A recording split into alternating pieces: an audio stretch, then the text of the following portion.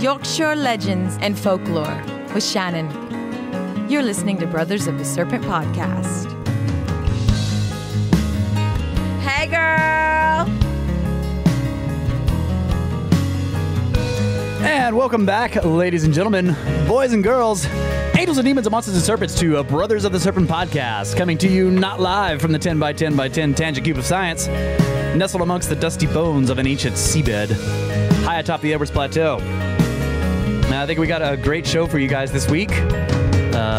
We were joined by one of the Snake Force from the Discord, Shannon, and she told us Yorkshire legends, mythology, and folklore, and we talked about some of her personal experiences and her impressions of the area around where she lives, and about all the ancient monuments and lots of cool stuff. You know, old myths, giants, dragons. Yeah. So yeah, sounds like a really cool place to go check out. Yeah, I'd love to go visit that place. Yeah, absolutely. So that'll be coming up and starting in the second segment. But for now, what do we got agriculturally? So we did the blend and then bottling. Yeah, we bottled 160 cases on Friday. Yeah. I thought we could do the whole thing, and Nope. So we still have to do more tomorrow. 12 and a half hours in, it was like, Yeah. So, yeah, but it's really good. The blend went well. Yeah. We kept the oxygen levels down, and, yeah. I don't know if we talked about that last week. We did a little bit. Yeah. And, yeah, I think we have... What did we figure out? Like 100 more cases to do? Yeah, something like that. Yeah. 275 gallons in that other tank. So. Yep. Yeah, so we'll be trying to knock that out tomorrow, and then the bottling will be done. And I think we were discussing this on Friday when we were doing it. Like, this is probably the largest batch that we'll ever have to do like this by hand with our bottling manually. Yeah. Yeah. Yeah, so we have a little bottling station, but it is manual. Like it's mechanical assistance, but you know it isn't automatic. So you have to put the bottles in and take them out, and then we have a corker that puts one cork in at a time. So every bottle has to be basically manually corked. 1,920 bottles. Yeah, corked one at a time. So yeah, it was a lot of work, and we're gonna finish it tomorrow, and then old Johns from France helped us out. That's right. Yeah, which is Ty's new nickname. Right. Yeah, Johns from France. He was working at the tasting room, and he introduces himself as Johns from France.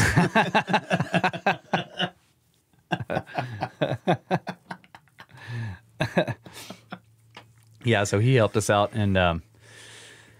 We got a lot done, but there's still, I don't know. I think we got 2/3 of it done, basically, right? Yeah, that's about what it was. So we got the rest to do, and then that will be done. And then we got more. The fruit's ripening up. Yeah, I don't remember what the latest numbers were, but it's getting up there. We harvested a little bit of the white. I think I may have talked about that too. No, because that was Friday or Thursday. That was Thursday. Yeah, you're right. Yeah, so.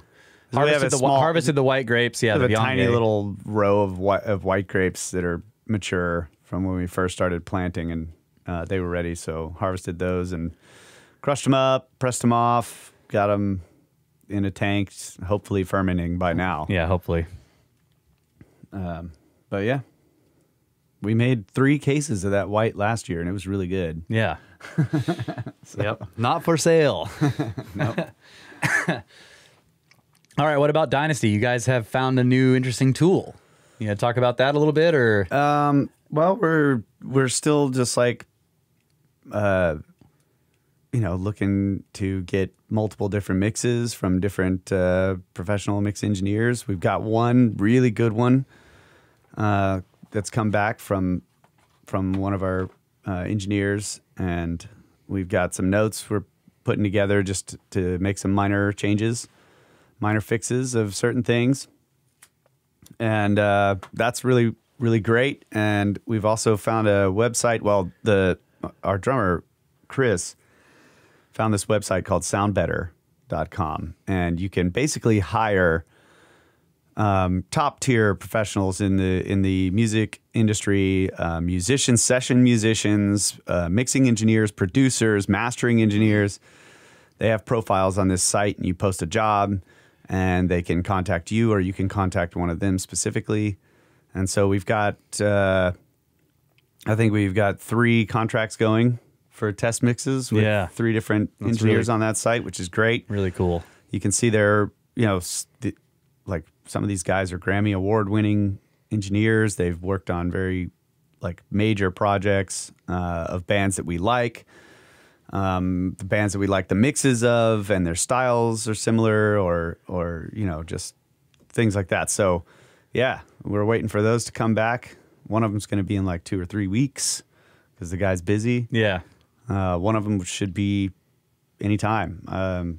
And I don't know what the other. Anyway, we'll see when they come back. But it's really exciting to be able to just directly contact these people, look at their portfolio, listen to some of their mixes, and send them stuff and deal directly with them. It's just great. Yeah. So it's a good site, soundbetter.com. Yeah. That's really cool. Kyle was telling me about this yesterday. As first I had heard of it, and I'm like, man, it's awesome. And I think it's a sign of how the industry is changing, right? Yeah. It's just, Yeah, you have access to these people who are top of the industry. If they're putting themselves out for hire, you can get a hold of them directly. Yeah, that's really and cool. It's great. And in some cases, we had one guy who he charges basically $1,000 a song, and he just came back. He listened to our rough mix, and he came back with a much lower price. It's like, here you go. Wow. Yeah, I'll do it for this.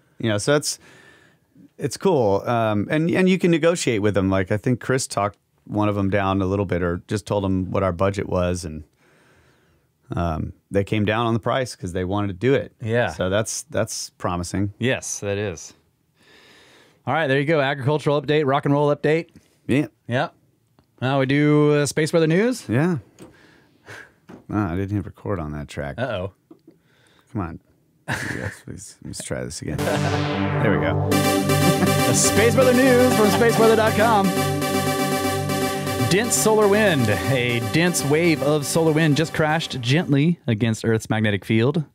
This could be the ripple from a passing CME, one of several that left the sun in late July, expected to miss Earth by a short distance. High-latitude photographers should be alert for auroras and night sky exposures on August 2nd and 3rd. Oh, that reminds me. Yesterday was your birthday. That's right. It was. August 1st. Happy late birthday, Brent. Yeah, thank you. Thank you very much. Where's the cake? It's still over there in the Sphinx. That's right. It's your permanent cake.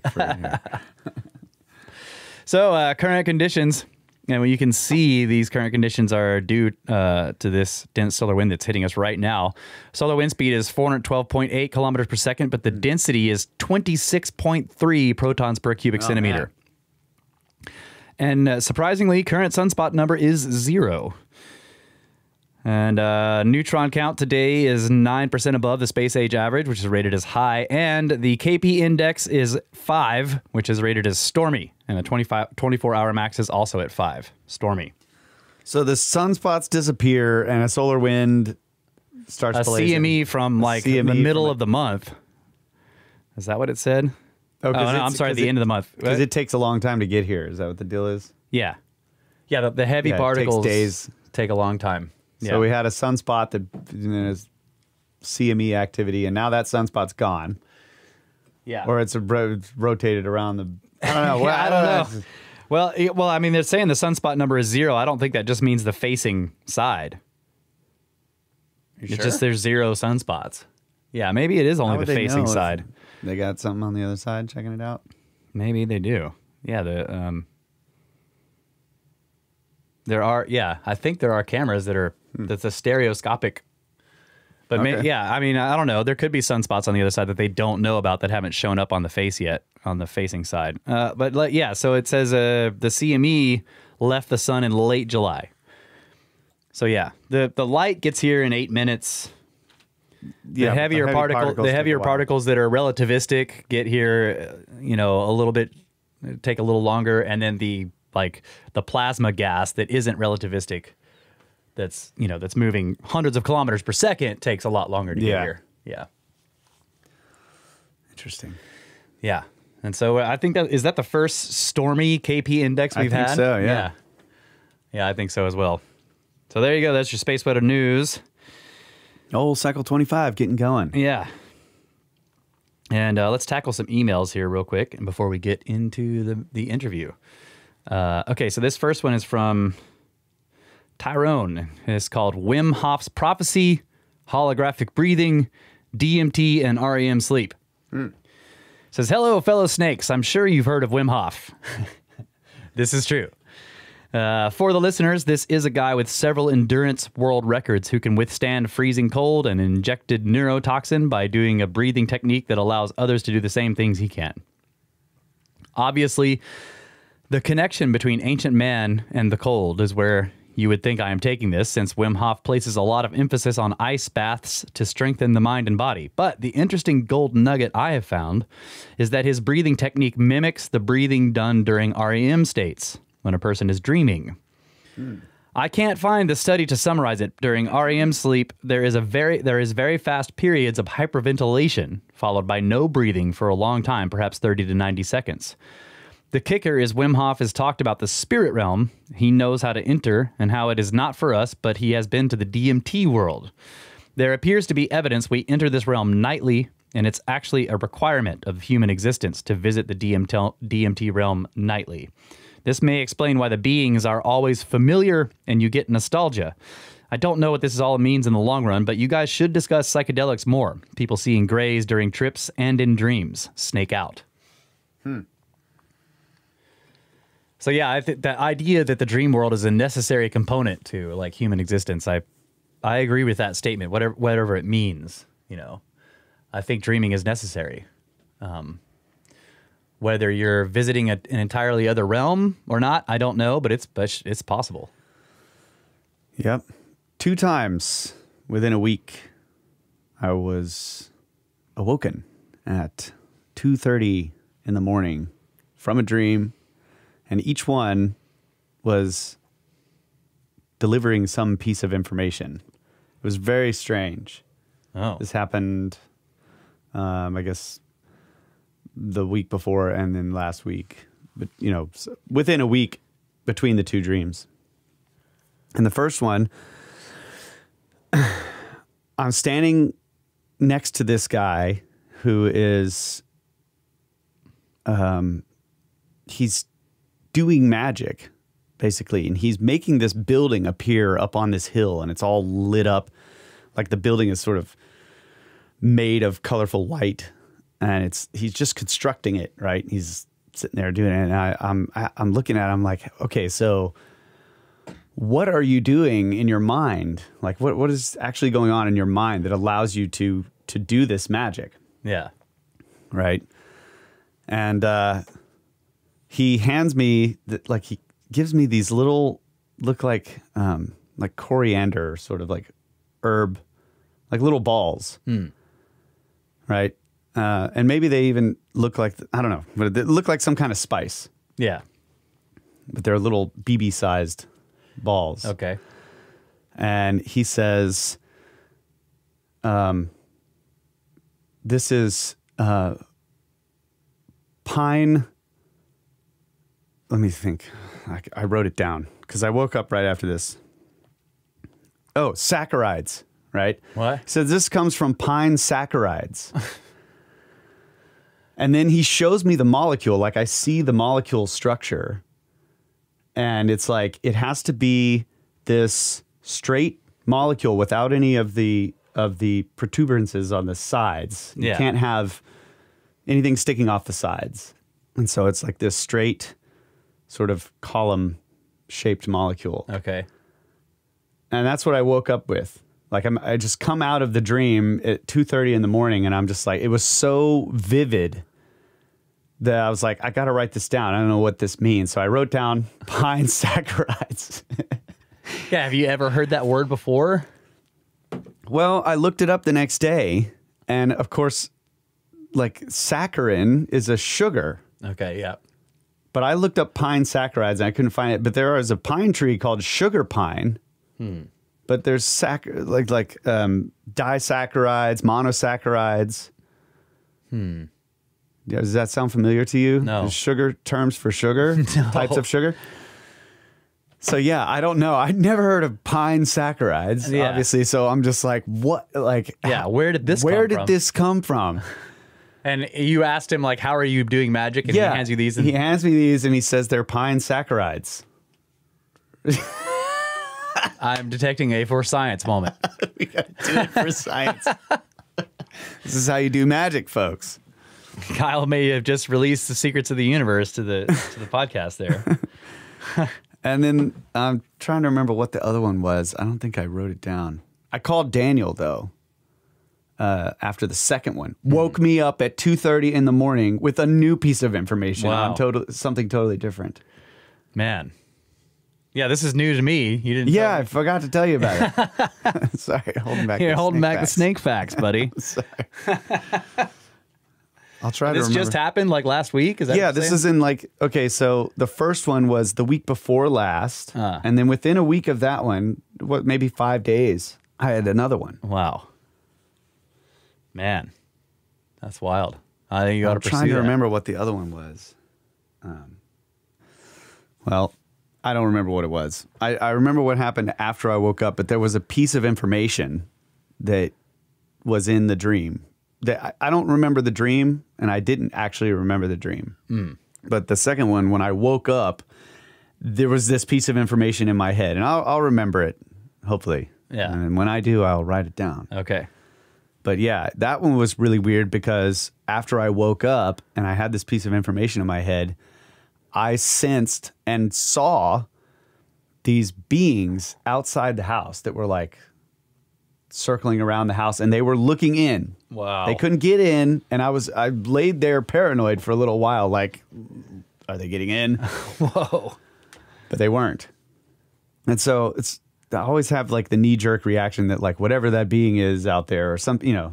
it's like, oh, it's evil. It's Right. powerful. It's evil. Yeah. But I don't know. I was thinking about that later. It's like, I don't know if it was good or bad. Yeah. It was just the sensation of a powerful Man. being out there. Just looking in, not with eyes, but with Yeah. the mind. Right. So yeah, it's terrible. I can't remember what the piece of information was, but that was the one I didn't write down like a moron. Anyway, that was really strange dream world experiences Yeah. recently, and I haven't had a lot of dreams recently, so that was pretty cool. Yeah. Wow. Well, I'm glad that I'm hearing it first on air. That's great. Are you being sarcastic? No, I'm just like, wow, I don't even know what to do with it. That's really interesting. Because yeah, you've been telling me like I'm not having these, Yeah. dreams. So what have you been doing different? You need to summon these. Both of those nights I went to bed early. Oh. Right? I was trying to go to bed early so I could get up early, like super early. And I don't know. So by the time the witching hour rolled around, you had already had a lot of sleep. I guess so. Okay. Yeah, 2:30 Yeah. in the morning. All right. Well, let's see. We got this is from Rob. This is called Mayans in Georgia? ? Says, hey, Snakos. I'm way behind on your podcast, but I'm loving the Gods of Eden episodes. Bramley, I think, gets a lot of stuff wrong, but enough of that. How about a Mayan colony in the U.S. state of Georgia? Sounds like bunk to me, but it's interesting nonetheless. I don't see why they couldn't get to Georgia, so it's at least in the realm of possibility. Essentially, there's a pyramid, straight to it, or a pyramid-like site at a place called Trap Rock Gap in Georgia. I'm assuming that name is related to the oil industry. Archaeologists think it's a North American Amerindian location where a hill was at least partially reworked into a more pyramid-like shape. There's apparently plenty of mysterious stoneworks, petroglyphs, pottery shards, and other sundries to fit right into the podcast theme, even if the Mayan connection doesn't pan out. The whole site was abandoned suddenly as well. The Mayan connection seems to mostly be the pet project of a guy named Richard Thornton. He makes the connection largely on some old maps that label some places in the area Itzate, and that the Mayans sometimes called themselves the Itzá Maya. I don't buy it, but like I said, mysterious stoneworks in an abandoned ancient city sounds snaky enough. I bet Thornton would do an interview too. And recalling that you guys have spent some time in Georgia, you might have something to add or might know people who could fill us all in as well. Anyway, keep on snaking on, Snake Bros, from Rob. Cool, man. Yeah, I have heard of this possible Mayan pyramid in Georgia. I don't know anything more about that. He does provide a link here to Archaeology News Network.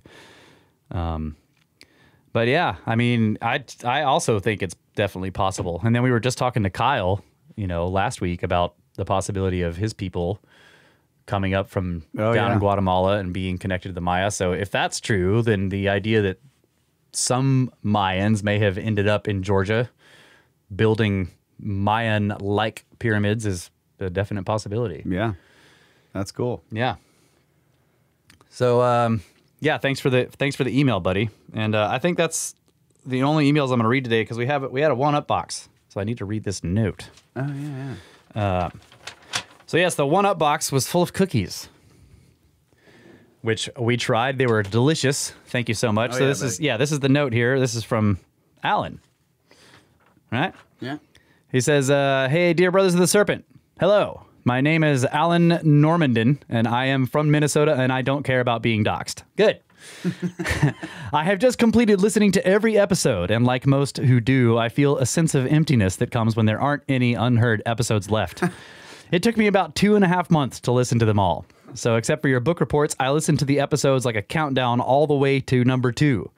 My indicator of how much time had passed was the 10 most recent episodes you had posted. Podcasts are how I consume information. I'd rather be listening to a podcast than watching TV. I used to listen to other podcasts, but since going on my Serpent's journey through the back catalog, other podcasts pale in comparison. Thank you, thanks, man. buddy. Odds are I will probably start listening to all of them again and start at number 2. And once I get above episode 30 or so, I can finally listen to them with my daughter, who's 5 years old. Jeff in the Discord was right. The early episodes do get a little vulgar. I think it's closer to 50, but yes, you better wait till 50. He says, I want to thank you for all the content you've shared with us all. I have recently become a contributor to the Snake Bros Pyramid Scheme, and I am paying you guys the difference for all the hours of brain expansion. I believe I began listening in January, but to be honest, the time before Snake Bros is hazy. My handle on the Discord is #U2 Smithereens, and my pick is Yosemite Sam. I would love to be more active in the community, but I am a husband, a father, a boss, a homeowner, and a fledgling entrepreneur. I do not have free time. Any and all of my free moments I spend meditating. With everything going on in my life, it's hard to keep up with the Discord, but the times that I have been on there were quite enjoyable. Jeff and the rest of the community are awesome and helpful. I am a chef by profession, and baking cookies is my passion. I have an insatiable flavor curiosity. I have close to 300 recipes of flavors that I have tried. Anything that I thought might be unique, I have tried. For years, my coworkers have told me that I should be selling them. So, this summer, with the help of my amazing wife, I've been baking large quantities of cookies and selling them at the local farmers markets. It has been a success. I want you to know that most of the time I have spent baking cookies, Brothers of the Serpent episodes were being played. So included in the package are 2 of the varieties that I sell. I thought that the red wine dark chocolate would interest you guys, and the Belgian chocolate chunk is the classic chocolate chip cookie. If you guys or your family members have any favorite flavors, I would be more than happy to send more cookies to you guys. So, have you guys ever heard of Tartaria? I decided to wait and listen to every episode before asking, just in case it had been mentioned in the past. I have not heard it brought up. From what I gathered, it was a globe-spanning empire that was still around in the 1800s, and then it was completely wiped from existence. I have heard podcasts discussing that the World's Fairs and the Great Fires that destroyed many major cities in the 18 and 1900s were to cover up and erase Tartaria from history. When you guys talk about the Carrington event and how that destroyed much of the communication lines, it made sense to me that it was the catalyst for the takedown of the Tartarian Empire, if it ever existed. I use the Podcast Addict app, and I have left a review there to support you guys, so keep up the great work. Snakes! From Alan. Thank you, buddy. Yeah, thank you. And yeah, he sent cash. That's right. In the amount. Yeah, he said it was to make up for 7 months. Yeah. That's great. Yeah, he signed up to the Patreon. And the cash envelope is called What You're Owed. So he's on Patreon at a specific level, and he sent all the back cash where he was listening and not paying. So thank you so much. That's awesome, man. Yeah. Really appreciate that.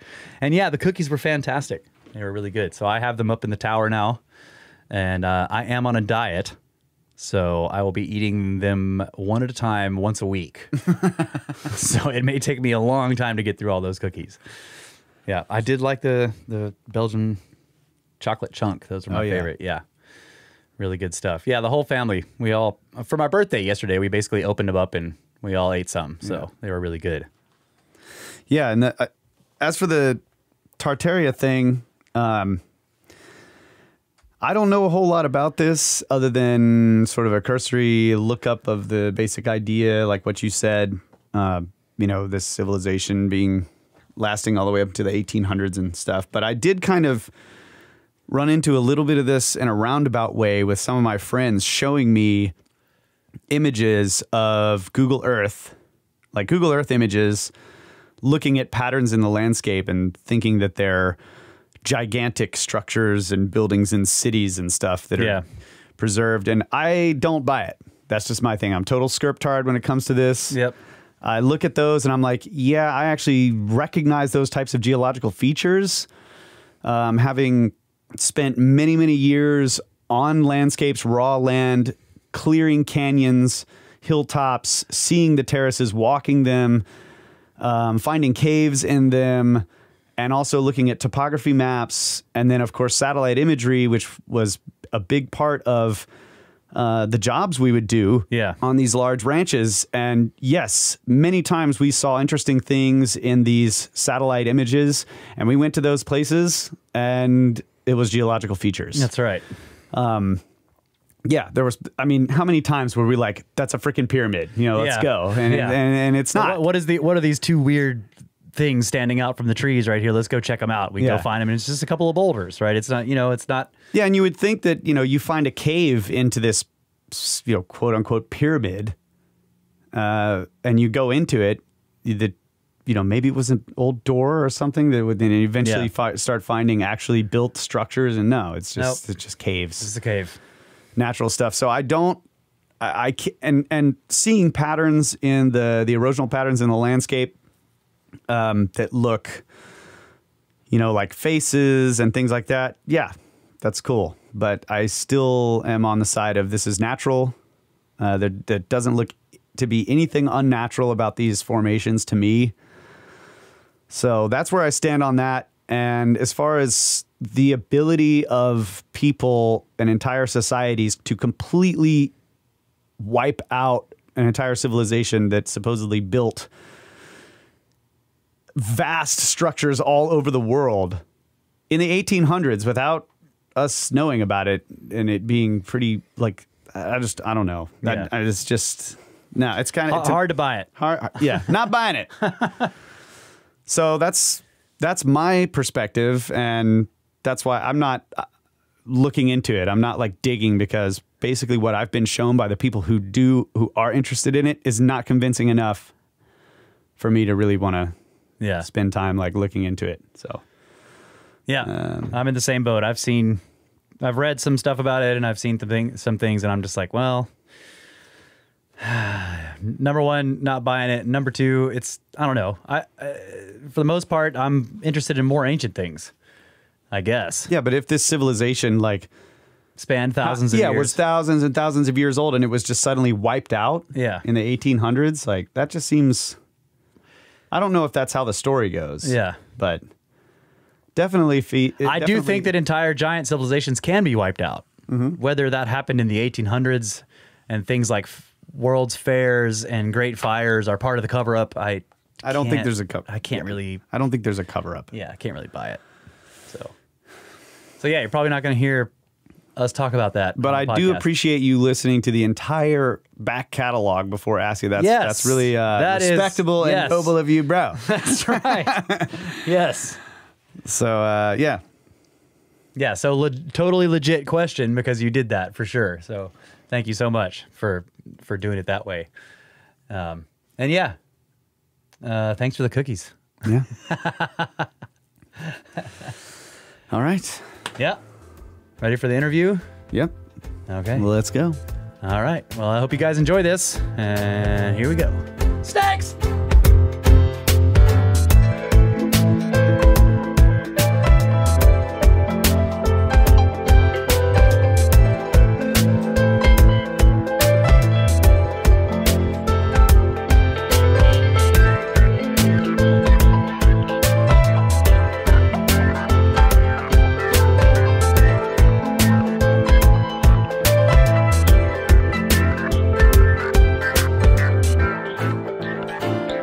are back again, Brothers of the Serpent podcast. And I did remember to hit the record button this time. Yeah. And we are very happy to welcome Shannon to the show. Welcome, Shannon. And she's also Wish in the Discord. So if you join the Discord, you can talk to her. That's right. Welcome, Shannon. Welcome. Yeah. Hi, nice to be here. Really good to be here.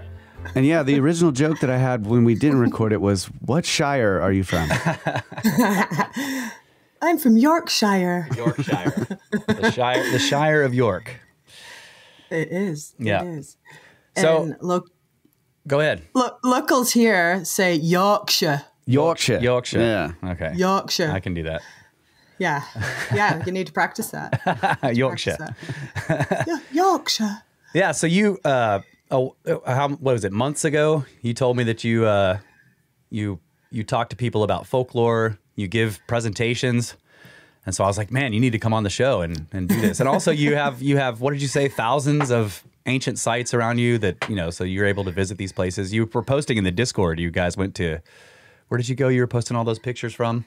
Oh, the Devil's Arrows. Yeah. Oh, that was amazing. That place sounds cool. Yeah, there's a lot of places around here.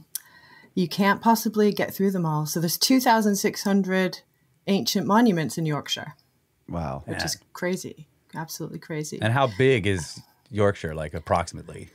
Is it like the size of a county, or like I don't know? It's the largest county in England, and it's 2.9 million acres. Okay. All right. Does that compute? That's pretty small, I think. I would say it's relatively speaking to have 2,000 ancient sites, 2,600 ancient sites. Yeah, I didn't do the square feet, I'm afraid. Yeah. Maybe the Watcher, if he was there, he could do it for me. You could tell us how many Walmart parking lots that was. Yeah, absolutely. Yeah, I didn't really think about that because I just think, well, we're the biggest county, so that's all that matters. Oh, okay. Yeah. It's I don't, you know how big Britain is. It's teeny. Yeah. It, like fits into one of your cities probably. And I think maybe sometimes I think that it's a lot bigger than they tell us it is. But I don't know. I'm not very good with scale. Right. So, but like if you drive an hour here, that's like forever. Oh, Whereas man. Whereas in the States, you're like go an hour just to go somewhere for lunch. Yeah. Yeah, that's right. Whereas here, it's like you're going into another world. Yeah, that kind of rings a bell. And here I'm going to bring up some science fiction that I read a long time ago about it's like mental distance or something like that. The comparison I remember was the difference between driving through a very large city versus driving through the desert. You know, in the desert, you pass through 70 miles in an hour, going 70 miles an hour, and it's just an hour, and it basically breezes right past. But in a city, like, for New York City, going 70 miles is a long freaking way and takes you a long time because there's so much stuff, right? It's so busy. Yeah. So yeah, there is this strange time paradigm here for sure. Yeah, everything just is slower and takes longer. I don't know. It's a very strange place. Yeah, so Yorkshire. So I think why I'm fascinated and passionate about Yorkshire is because I'm not from here, obviously. Well, I kind of am. My mum and my mum's family are from Yorkshire, and my dad's side is from originally California. So it was a strange blend. But people who are from Yorkshire, I think there's a lot of trauma here, like past trauma. And I have a bit of a timeline of the history here. I mean, it is crazy, going back to 8,000 BC. It's just up, down, up, down, up, down. And I think they have that memory. I know you guys talk about that kind of ancestral memory that you have. yeah. So people from Yorkshire always are like, why do you live here? Are you crazy? What, you don't want to live in America? And I'm like, you're from Los Angeles? I mean, why don't you go back to Los Angeles? I'm like, because it's nice here in Yorkshire. You know, no offense to Los Angeles, but it's like, I think I started to defend it and going, what are you talking about? It's beautiful. It's like we have great, you know, air quality. You know, it's green and lush, and I know it's a little bit rainy, but, you know, I think, I don't know, over 30 years I've lived here. So I absolutely kind of found myself in a place where I would want people to realize how lucky they were to live here. Oh, yeah. And I'd be like, have you been to Los Angeles? And they're like, no. I'm like, well, then, you know, maybe don't ask me or don't assume that it's better. And then the other thing was when I go to the States to see my family, obviously I sound American, more so when I'm there. And they're like, oh, you don't live here. And I'm like, oh, no, I live in England. They're like, oh, London's fantastic. Right. Such a great city. And I'm like, I don't live in London. They're like, huh? They're like, have no clue that there's anything outside of London. No offense to I don't live in London. I thought you said you lived in the UK. Yeah. There's just London. That's it. Yeah. So I'm like, no, I actually live in the north of England. And they're like, huh? And then they lose interest because it's like, it's not a city. Yeah. It's wow. You know, yeah. So that was the other reason. So I'm super passionate about where I live. So it's a very rural area? It's very rural, but then we have our big cities. Okay. Don't ask me how big they are. Well, please. I don't, yeah. Watcher. So you've probably heard of York. Yeah. The city of York. And there's fascinating history about the city of York. So I now New York, I thought New York was named after York, but it wasn't. It was named after the Duke of York. Yeah. But maybe the Duke of York was named after York. I don't know. So people associate York with the Vikings and the Romans. But the biggest Celtic tribe in the UK was based here in Yorkshire. It was huge. And it was actually bigger than Yorkshire is now. It took up Northumberland and I think part of Lincolnshire as well. And they were the Brigantes. So that's all fast. The Briganti tribe, yeah. And there were some kick-ass Celtic queens too, which is interesting because you don't often hear about them. Are they the ones responsible for building a lot of the monuments, do people think, or no one knows? You know what? You guys know, they speculate on the dates. Yeah. Mm-hmm. So the Devil's Arrows, a place I visited a few months back now, that's near the original capital of the Celtic tribe, which is a town called Aldeburgh. And those alignments, so there's quite a few monuments there. And we've got Marty in the Discord who's doing some phenomenal field work and, remote research on those places in Yorkshire. So you probably better asking him about specifics, but I don't know how long the alignments go from north to south or east to west. But there's the three biggest earth mounds at Thornborough, and then the biggest, I think, in Europe. And then there's stone circles and stone monoliths all the way to the coast here in Yorkshire. It's a phenomenal kind of line on the map. So there's just amazing places here. It really is. But the landscape here is also just epic. It's like you see the Ice Age everywhere you go. Around, you just see the effects of all the ice ages. Yeah. I think Yorkshire has formed over 230 million years. The landscape. Wow. So it's rolling hills and valleys and vales, and it's green but then limestone, just outcroppings, and I mean there's some crazy terrain here. Man, I'd love to see it. Yeah. It's unbelievable. And And people have no, a lot of people have no idea. Yeah. They have no idea because they don't see the formation of it. They don't look at things and go, oh, wow, that must have been, cut by a giant glacier. And, Yeah. Right. Yep. And the erratics that are here, the glacial erratics that are here, they're just like, what? They're everywhere. You're just like, oh my God, look at that huge thing. That's really cool. Yeah. So I have specific places that are, I think, close to me, because they're just so phenomenal to look at. And I do have notes on kind of how they might have been formed and, kind of more the sciencey part of it. And there's a place called Malm Cove, and I think you guys have a picture of that. Okay. And that's epic. That's epic cove. It's like just this sheer, Oh, I see it. Yeah. tall. I think it's. Yeah. So I'll put these, just for everybody listening, I will put these pictures in the show notes, and I'll also give them to Brandon so he can put them on the YouTube video. Yeah, so it's called Malham Cove. It's Malham, and it's in North Yorkshire.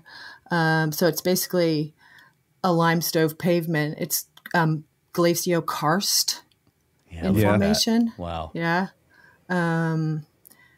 And it was kind of formed in the Quaternary, so anywhere from like 2.6 million years ago to present. There's no clear consensus on how it was formed. They're always debating it, and obviously lots of theories. So basically it's like a giant wall. And if you've seen Game of Thrones and you've got the ice wall, it's like that. But it's just sheer flat. People climb up it. It's a great climbing area. Yeah. And then on the top, it's like rippled from all the water erosion. It looks like kind of like a crazy puzzle. And I've included a link to some drone footage of it. It's definitely worth looking at if you're interested. So it's like barefaced rock with deep scars, like almost like gorges. It's insane. Yeah. And I didn't actually write how tall it is, but I want to say it's 230 meters, which I know doesn't mean anything to many of you. Because it doesn't mean much to me. It doesn't mean much to me. So that is just an epic place, and it's got water-filled caves. So there's a whole cave system underneath that goes to a lake, which is Malham Tarn, which means lake. Epic landscape around, amazing, stunning views from the top, because it's not a hard walk to the top. But I have a bit of a strange story about that place. So I think I'll tell that. Oh, yeah. Let's hear it. Okay. So just let me gather my thoughts. It started, I think I was around 10 or 11. So in the summertime, when I lived in California, we used to come to Yorkshire to visit my grandparents and lots of cousins and aunts and uncles. And then my mom used to take us on day trips. So one day we went to Malham Cove, and just let me point out that as a kid, my father in particular was always a bit concerned because he used to describe me as being fearless. Oh, yeah. So I was often taking risks and putting myself in danger because I just wasn't scared. I am now. I'm scared of cat now. But my dad would be like, God, you're not scared of anything, are you? I'm like, no, I can do that. I'll jump over there. And I grew up in the ocean as well. And I was just like crazy. Anyway, so I get to Malham Cove and I look up. It's like looking up at a skyscraper. Now I can look up at a skyscraper and I'm fine. But I look up at this sheer face limestone wall and I start freaking out. I literally started to feel nauseous, like almost like vertigo. Yeah. Like instead of looking down, I looked up and I had to like turn away and cringe, and I was frightened and shaking. And my mom's like, what? I think my mom was a little bit stressed out because my brother was maybe like 5. So she was like, what is your problem? What's wrong? What's wrong? I'm like, I don't like it here. I don't like it here. Wow. So I was like, even myself, I was like, what's wrong with me? It's just like a wall. It's like a wall. So yeah, I don't know what that was about.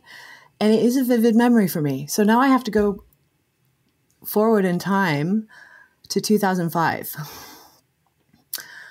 I'm trying to tell it quite quickly. Take your time. Yeah. Okay. So I'm a little bit nervous because I was in a really bad car accident. I didn't get hurt, but the people who almost killed me, it was a fatal car accident, basically. Oh. So I was super lucky. My son, Gabriel, wasn't even 2. So, you can imagine in those slow motion moments that, I was just thinking, holy cow, I'm going to orphan my son right now because of these jerks. Right. Yeah. Anyway, after the car accident, I wasn't really good at getting in a car. Yep. I had, I started being anxious. I didn't want to get in the car. It kind of controlled my life for quite a while. I was fine on little trips. So I had some trauma therapy called EMDR. Have you heard of it? No. It's used for PTSD, and it mimics your REM sleep cycle. So the therapist has a long bar with lights on it. And when you're in the therapy, you're holding these like kind of balls in your hand that vibrate, and you're looking at this bar and the lights go side to side. So it's almost like you're being kind of hypnotized, but you're being guided by the therapist. It's specific. It's eye movement desensitization and reprogramming, EMDR. Okay. It's used a lot for soldiers coming back from, and anyone who has PTSD. You call it PTSD there, right? Yep. Yeah. So I was having this therapy. So every week I would have this EMDR therapy, and you're watching these lights go side to side, and it's supposed to reprogram. So it's working like when you're in that dream state and you're processing your day. So it's supposed to unstick the traumatic memory so you can move past them without feeling the trauma in your body. Okay. Yeah. Okay. So it's hard, and it's hard because the therapist is guiding you through, and basically they make you go over and over and over and over, like every single event of the traumatic event. Yeah. And it was tough. So I think it was about week 5.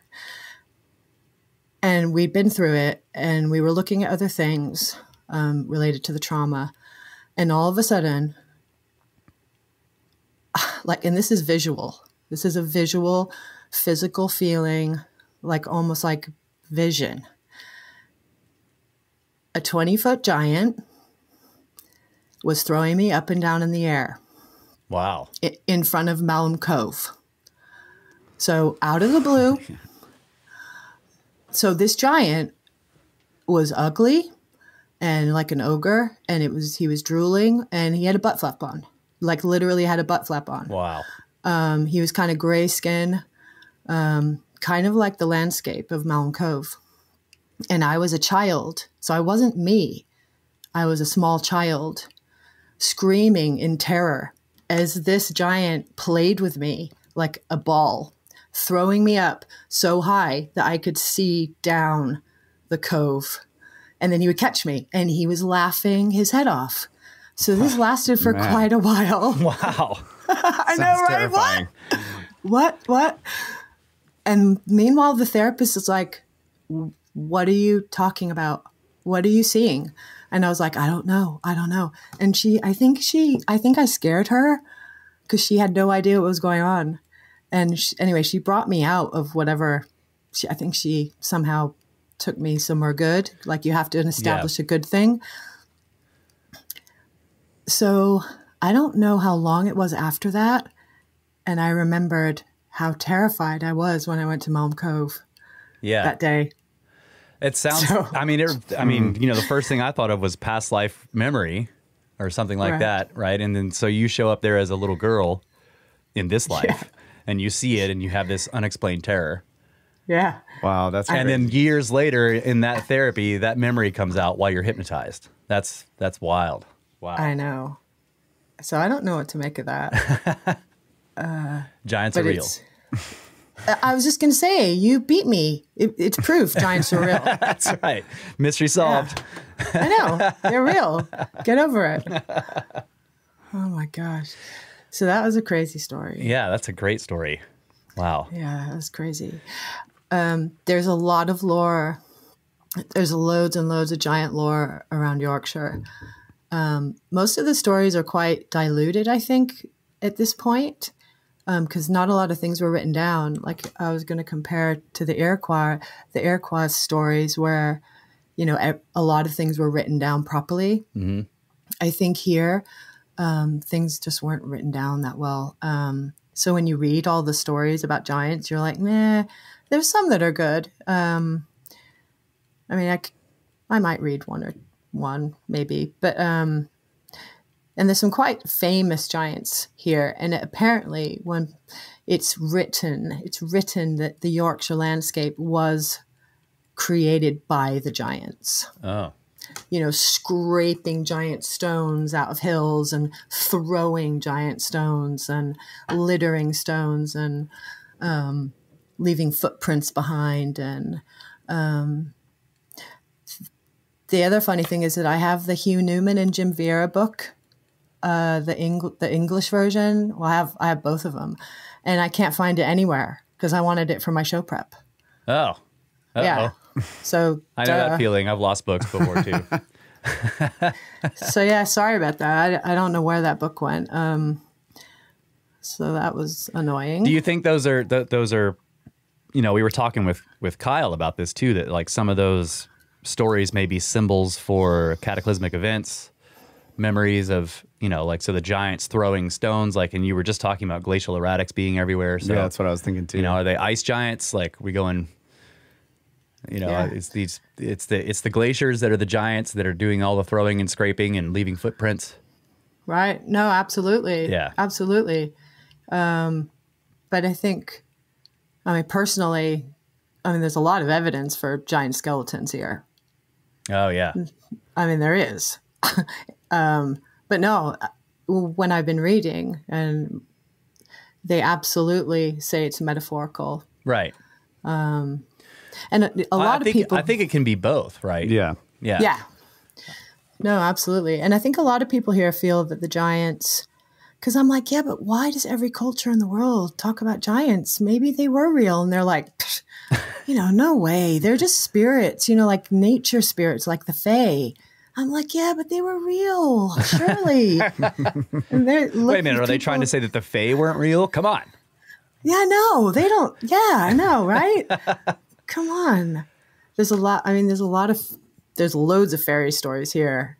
And Yeah, I love the fairy stories, the fae stuff, and you know, some of them, when I was going through that fairy faith in Celtic countries, it's interesting how as he moves from area to area, that the description of the fae physically will change drastically, but their actions pretty much always remain the same, right? The stuff that they do to people, right? So in one place they're small and they're horribly ugly, and then in another place they're tall and beautiful, and then in another place they're, you know, they look just like regular people, maybe a little bit shorter or whatever, and yet the kind of stuff that they do is always the same. Yeah. It's really interesting, you know. That makes me wonder, like, what are we talking about here? Like, why are the descriptions physical descriptions so different?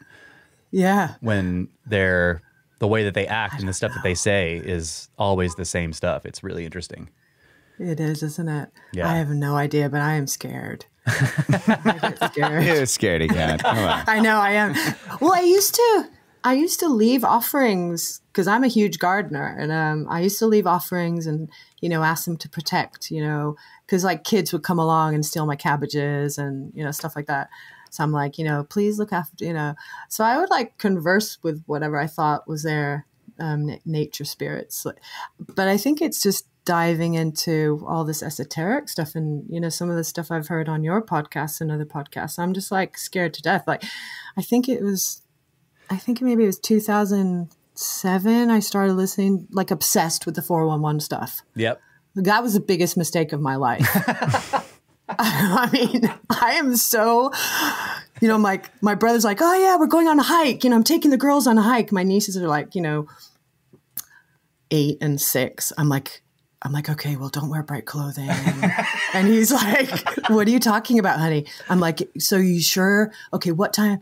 Just tell someone where you're going. And yeah, it does like kind of turn you into a scaredy cat, all this stuff. I used to go into the woods by myself, and stay overnight and just hang out and sleep under a tree, in my 20s. And I mean, there's no way I would do that now. There's no way. So I think it is quite sad. Well, you should do it for science. Oh, right. You got to do it for science. Find out what's going on. Yeah. Yeah. No, good idea. Good idea. And I'm sure when I've been in this particular wood near me, that I have been transported from one path to another, and I wasn't taking anything, and I don't drink. And it was like we were walking along the path, and we felt like we had to leave. When you get that feeling we shouldn't be here tonight, and the moon was a bit creepy, and there were other things that were super creepy. And we knew the way out to the river and back to the road. And all of a sudden we were like, how did we get here? We were just over there. It was like, yeah, anyway, that was weird. You were on a path that you knew, and then suddenly you're like, wait a minute, I recognize this path, but it's not the one we were on. That's what you're saying? And we were like maybe 10 minutes ahead of ourselves. Oh. Like we were kind of pushed out a little bit quicker than we would have gone. Oh man. Just ourselves. And we were like, no, no, I know. And I was like saying to my friend, is it me or should we shouldn't be here yet? And so we were both freaking out. Yeah. And again, you got the old GTFO nudge there. Yeah. Yeah. Luckily it wasn't a doe though. The doe that told that lady to kill. Yeah. That's right. We got the email from. Oh my gosh. Yeah. Oh my God. That was scary. That was from the. That freaked me out too. Yeah. That was from the, is it the captain of the Uinta Snake Force? Or was it Space Ramen Shaman that told us that? I can't remember. Yeah. I think that was the Uinta Snake Force guy. He said that. Told us that story about the deer telling his wife, like, get out. Yeah. That's freaky, man. Oh my God. Yeah, get out. Yeah. I know, it's scary. All right, tell us another scary story. Okay. It's not scary, but it's weird. So back to the Devil's Arrows I were talking about earlier, which is in North Yorkshire. So I went with my then friend, Chris. He's still my friend, but he's a little bit more than a friend. In fact, that was our first date, but we didn't know it was a date because we were still friends. Anyway, that's another story. So, so I was like, oh, I really want to go to this place called the Devil's Arrows. And he's like, okay, come on, let's go. We'll take some food and blah, blah, blah. It was a really nice day. And I'd been talking to Marty in the Discord about it and, told other people, I'm going to this place. And it's like, I think they're the tallest monoliths in England.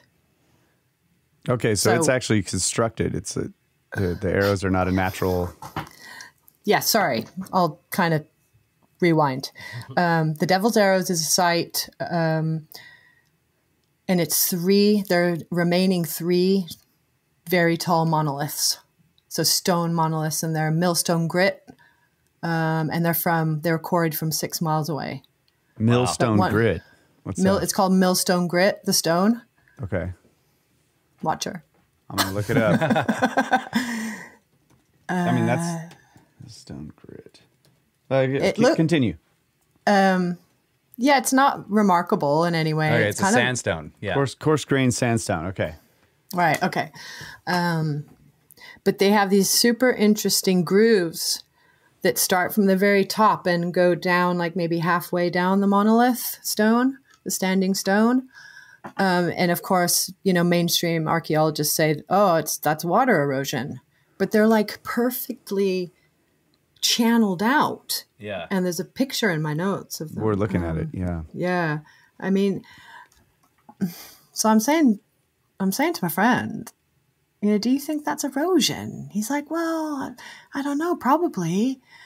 And he's not, you know, he's not on the same page as me with a lot of things. It's not that he doesn't buy it. It's just that he, you know, so I'm saying, yeah, that doesn't look like erosion to me. It's too perfect. And it was almost like there had been something beautiful at the top of them at one point, and now they were gone. And they're all kind of different. So if it was erosion, I'm not really sure how that worked. It was too perfect. Yeah. It's too perfect. They are the grooves are very straight. We're looking at the picture right now. Yeah. Yeah, they're very strange. Yeah. So I think the tallest one, which is that one you're looking at, is 22 feet high. Wow. Man. And there's not been much research. In fact, Marty's probably done more research than anybody else. I don't know how deep they go into the ground. Well, what's the soil like? I mean, is it? It's farmland. Okay, so it's deep soils, like. Huh. Yeah, it's kind of clay-based soil. So they have to be going down to the bedrock. Yeah, man. Or at least they have to be pretty deep because, I mean, you put it in clay. When the clay gets wet, it expands and contracts when it dries and expands when it's wet. And it's going to move. Yeah, so I don't know what. Yeah, I'm going to say I don't know. Yeah. Kyle. And I wonder was there supposedly structures around them, or what's the deal with that? Is it? So I know it's farmland, so probably a lot of it's been destroyed, right, by people farming. But absolutely. So there might have been 7 stones, up to 7 stones. There were definitely 5, and it looks like they might be aligned to the Pleiades. And there's a lot of evidence for that. Again, Marty in the Discord. So there's 3 left. And as you approach it, it's in a small village near a place called Burrow Bridge in North Yorkshire.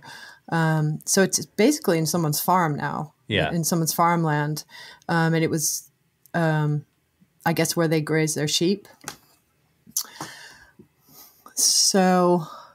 Are the other stones completely gone? Like they've been quarried away? They're gone. Wow. They were destroyed, you know. It's the devil's work, Russ. You know, the satanic agency in Yorkshire is rife. You know, we've got the witch trials. We've got, you know, Dracula, you know, was inspired here. You know, we've got it all here, you know, ghosts, goblins, everything. Yeah. Somebody has a little outbuilding built of sandstone that you need to talk to. Oh, absolutely. Right.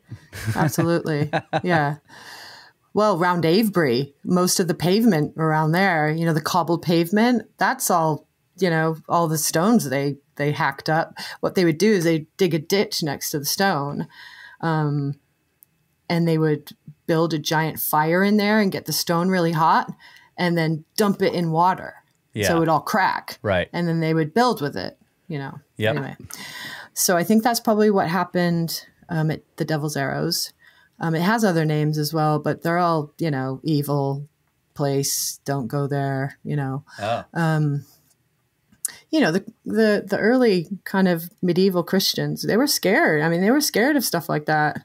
And I think that's why, you know, we've lost so much of the information because, you know, there's so many wars and so many people were wiped out who had that knowledge. You know, it's sad. So, so we get there and it's a beautiful day. And I noticed there's a fence around this field. And so I was, you know, swearing and cussing a bit. I was like, effing farmers think they can, you know, keep me away from these megaliths and monoliths. And so I had a bit of a rant, but I wasn't really mad. And it was quite a low fence. And it looked like super brand new. And this lady walking by with her dog, she went, "Oh, that's an electric fence." Oh. And I'm like, so I got even more mad. I'm like, How dare they put an electric fence around these monoliths? This is a national heritage site. So obviously we didn't touch the fence. And she's like, "Oh, no, it's not on. The fence isn't on. There's no sheep in there. They only turn it on when the sheep are there." I was like, "Oh." So I was like, okay, fair enough. So we climbed right over it. I touched it, climbed right over it, walked to the monolith.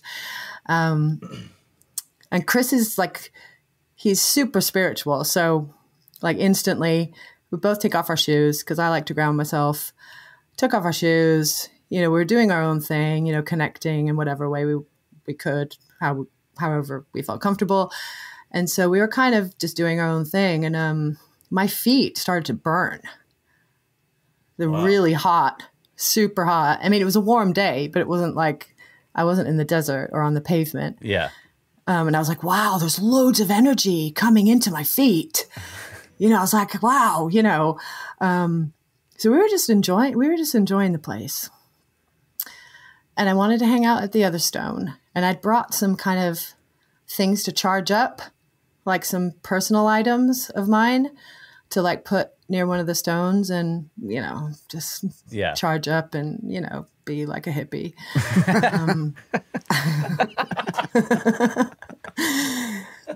So I went to the smaller stone, and that one was kind of at the edge of the farm, the edge of the field on the other side of the fence. So one of the stones was within the fence, and I think two of the other stones were on the outside of the fence. So I climbed back over the fence, and there was some grass around the smaller stone. So I put my beautiful items, and I lost my mom this year, and I put some of the things that were special to me that my mom had given me. I took off my shoes again because I put them back on because it was so hard to walk on the land. It was like chunky and rocky, and I sat down. Meanwhile, Chris had brought some dowsing rods, and he went back to the car to get his dowsing rods. I'm like, go get him. That'll be cool. Yeah. That'll be cool. So he comes walking back over towards me, and these things are going, woo, woo, going back and forth like crazy. And he was trying to find some kind of, you know, pattern or like a line of energy. And he was just like, this place is insane. You know, there's no, it's not guiding me anywhere. So of course I was super excited, and I got up and I'd found a stick, and I have a thing about walking sticks. I like collecting sticks. So I got this stick and I slipped my shoes back on, and I came over to him. So he was on the other side of the fence, and I was on the opposite side of the fence. And I had the stick in my left hand, and I had the fence to my left side. Anyway, these dowsing rods were going crazy, and I was like all excited. I'm like, oh my God, that's crazy.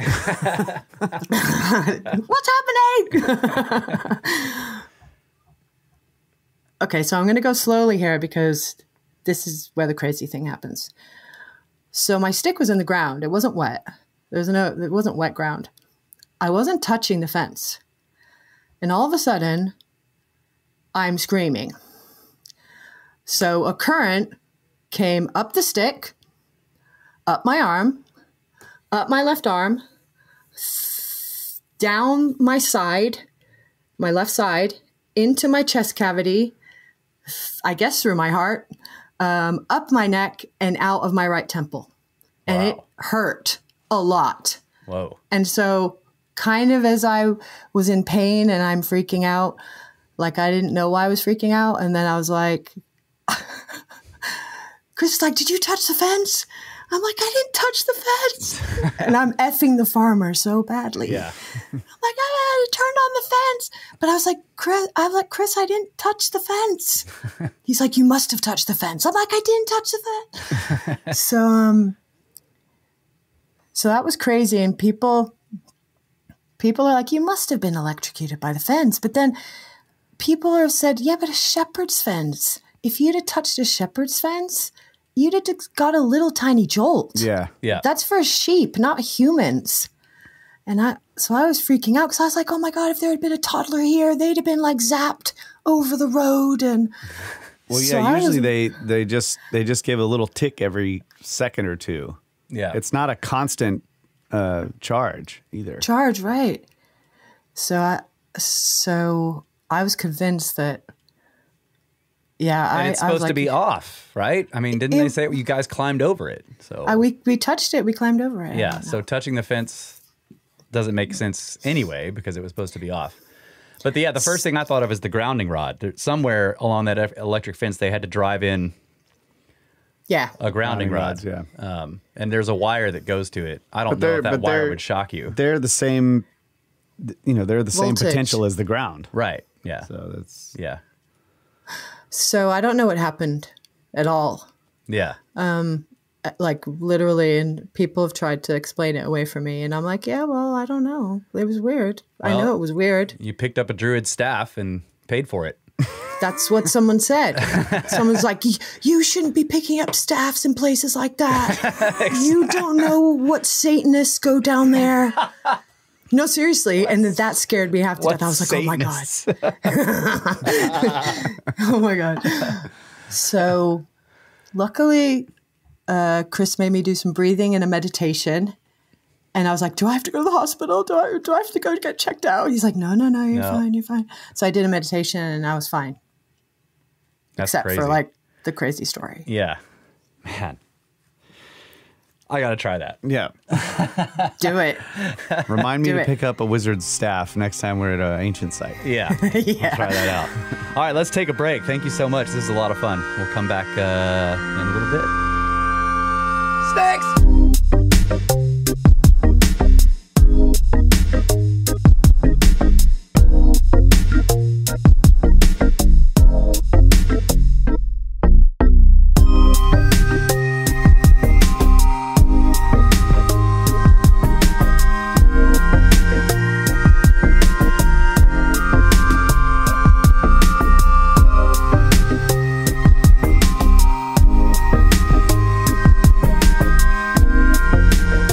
And we are back, ladies and gentlemen, Brothers of the Serpent podcast, where there are no degrees, only certificates of ignorance. And we are joined by Shannon, and she is, we're about to start going through some of the folklore from the area she's at. And I'm excited to hear this. So we heard a couple of her crazy, interesting stories about stuff that's happened to her when she's visited these sites. And now we're going to talk about some of the folklore that's involved in this area. Is that right?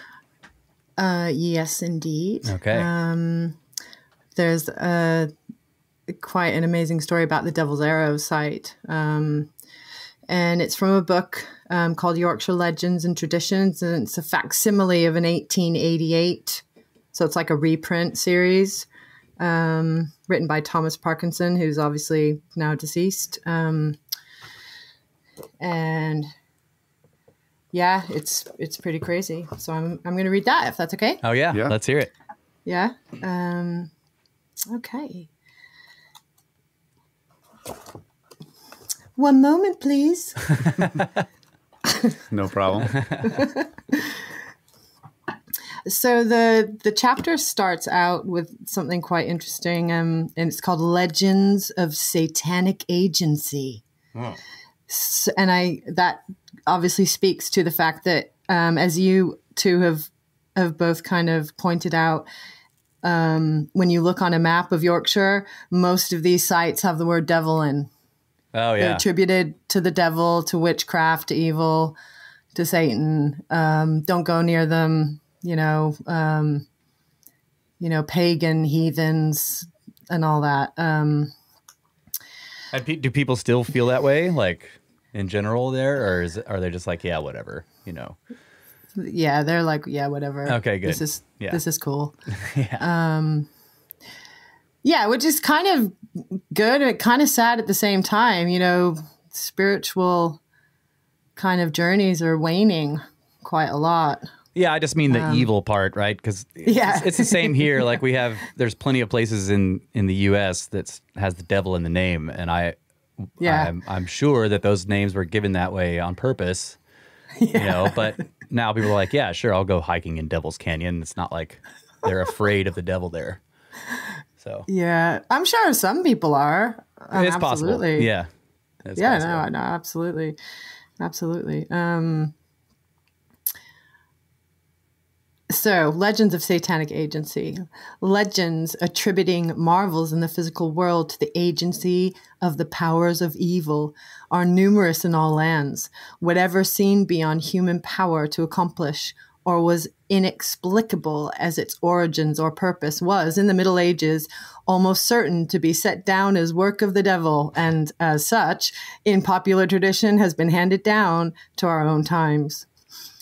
And these stories frequently still hold their own against all that the teaching of science or the progress of discovery can say to the contrary. Wow. Legends of this class are numerous in Yorkshire and elsewhere. Many of them have many characteristics in common, and often it is evident that one relating to a particular place or object has been appropriated and applied to other places and objects of like character, and thus the story has been multiplied many times over. So a few of this class of legend will be related here. And this one's the devil's arrows or the devil's bolts, which is where I allegedly got electrocuted. Not sure. I do want to say, before I start reading it, there are going to be some words that I don't really know how to pronounce them at all, because they're probably all consonants. No, they're either, Celtic or, ancient, Old English or Scandinavian, Danish, Old Danish, whatever Vikings spoke. Don't ask me. I'm sorry. Yeah, no problem. I think all these place names in Yorkshire, they are, when you look up etymology, no one knows. It's like, oh, it could be this. That's cool. Could be that. Could be the land of the boars. Could be the land of the yew trees. No one's sure. So there are going to be. Yeah. So I'm, sorry. No problem. Yeah. Yeah. So Just keeping with the tradition of us not knowing how to pronounce stuff on this show, right? It's not a problem. yeah. So just hit me up later. I can take it. So near to Aldborough, the ancient Isure of the British and Isurium of the Roman times, and still nearer to the more modern town of Boroughbridge, stand 3 stone obelisks. And that word Isure, I-S-E-U-R, I mean, it kind of looks French to me, but apparently it means Isis. And that river was called the River Isis near the Devil's Arrows. Wow. In ancient times. So I thought that was fascinating. Yeah, that is interesting. Yeah. So in this tale, it says there stand 3 stone obelisks. Formerly there were 4, but I've read that there were 5, 7. So you know what? No one knows. Which have in all historic times taxed the curiosity of observers and the ingenuity of inquirers to account for the manner in which they have come to be where they are and for their original object or purpose. They are massive stone pillars, calculated to weigh from 30 to 36 tons each, standing upright in a line running north and south, the second at the distance of 66 yards from the first, and the third at 120 yards from the second, each having about 2 yards of its base embedded in the earth. So there you go, Kyle. All right. 2 yards. So what's that? 8 feet? 6 feet. 6 feet. Thank you. They are known as the Devil's Bolts or the Devil's Arrows, and legend thus explains their name, and what learned men have yet been unable satisfactorily to do, their origin and original use also. So in the days when Isure was the capital of the Brigantine Kingdom, that's the Celtic kingdom, the Celtic tribe, and the king of that powerful British tribe reigned in that city, there came thither a small band of first Christian missionaries who visited this country. Don't know what from where. Sorry. Ooh, sorry. No problem. Whack. They expounded before the king and his nobles their new doctrine and exhorted them to forsake their druidic gods and become followers of Christ. The king appointed a conference at which he would preside of his chiefs, the druids of his kingdom, and the missionaries. This was held near Rulestone Scar on the slope of the Hambleton Hills, obviously nearby. As the discussion was proceeding and the cause of the Christian teachers was winning its way, the assembly was joined by a strange druid of commanding and venerable appearance. At the king's request, the stranger took a place among them and listened to the further exposition of this new faith. He then arose and by jibe and taunt and sneer ridiculed the teachings of the strangers and upheld the tenets and advantages of Druidism so effectively that a murmur of applause ran through the assembly. When he sat down, the king arose and said, "Venerable priest, thou speakest well. Thy words are truth. These strangers must now leave our shores and return to the land whence they came, for we are unable to accept what they conceive to be truth." Fortunately, however, one of the missionaries had noticed, as this venerable archdruid had raised his garment somewhat by the earnestness of his action while speaking, that his feet appeared to be sinking into the rock on which he stood, and that the hard stone was partly liquefied around them. Wow. I know. At once it was flashed upon the observer's mind who the opponent was with whom they had to deal. He there and then challenged him as a great arch-fiend, the enemy of all righteousness, against whom they had been warning the assembly, and cried in a stern voice, "Satan, I defy thee! In the name of him whom thou hast reviled, I command thee to show thyself who thou art, and to depart to the hell whence thou camest." So, yeah, okay. Old English there, okay. At once he was unmasked and stood forth in all his hideousness in the sight of all present. Then amid sulphurous emanations and the execrations of those who had so nearly been his dupes, he took his flight. But being unable to extricate his feet from the semi-molten rock on which he stood, he bore away with him a large mass of rock, adhering to them until, in passing over How Hill, some 6 or 7 miles to the west of the Isure, the mass became loosened and dropped to the ground. Sometime afterwards, he conceived the idea of turning to account his late burden as an instrument for the annihilation of the now Christian city of Isure. He therefore re-winged his flight to How Hill, cut up the massive rock into 4 large bolts or arrows, and, planting his feet firmly, one on the front and the other behind the hill, he addressed the doomed town in the words which some more mundane being must have heard, for they have ever since been reported from mouth to mouth. Boroughbrig, keep out of the way, for Aldborough town all dinged down today."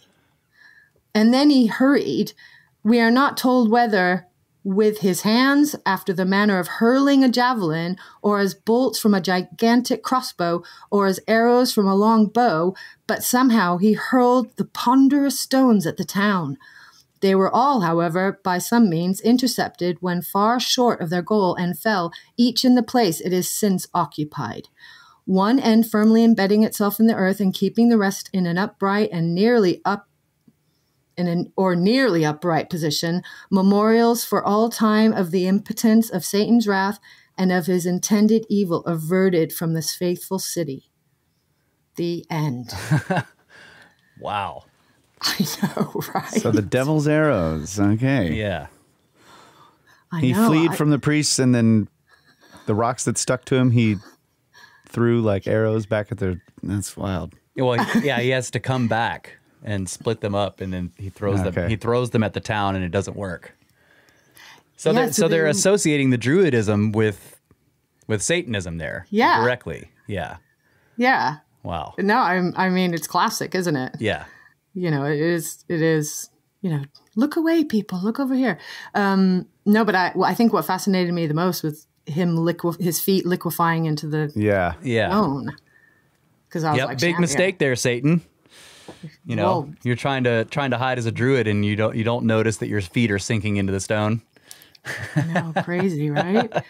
But I was thinking of Shamir too. Yeah, I was thinking too that it's like this is, you know, they arrive there and find some people that have some way of working stone. Yeah, That exactly. appears to be like devil's magic. Yeah. Oh, yeah. Yeah, so I thought that was fascinating.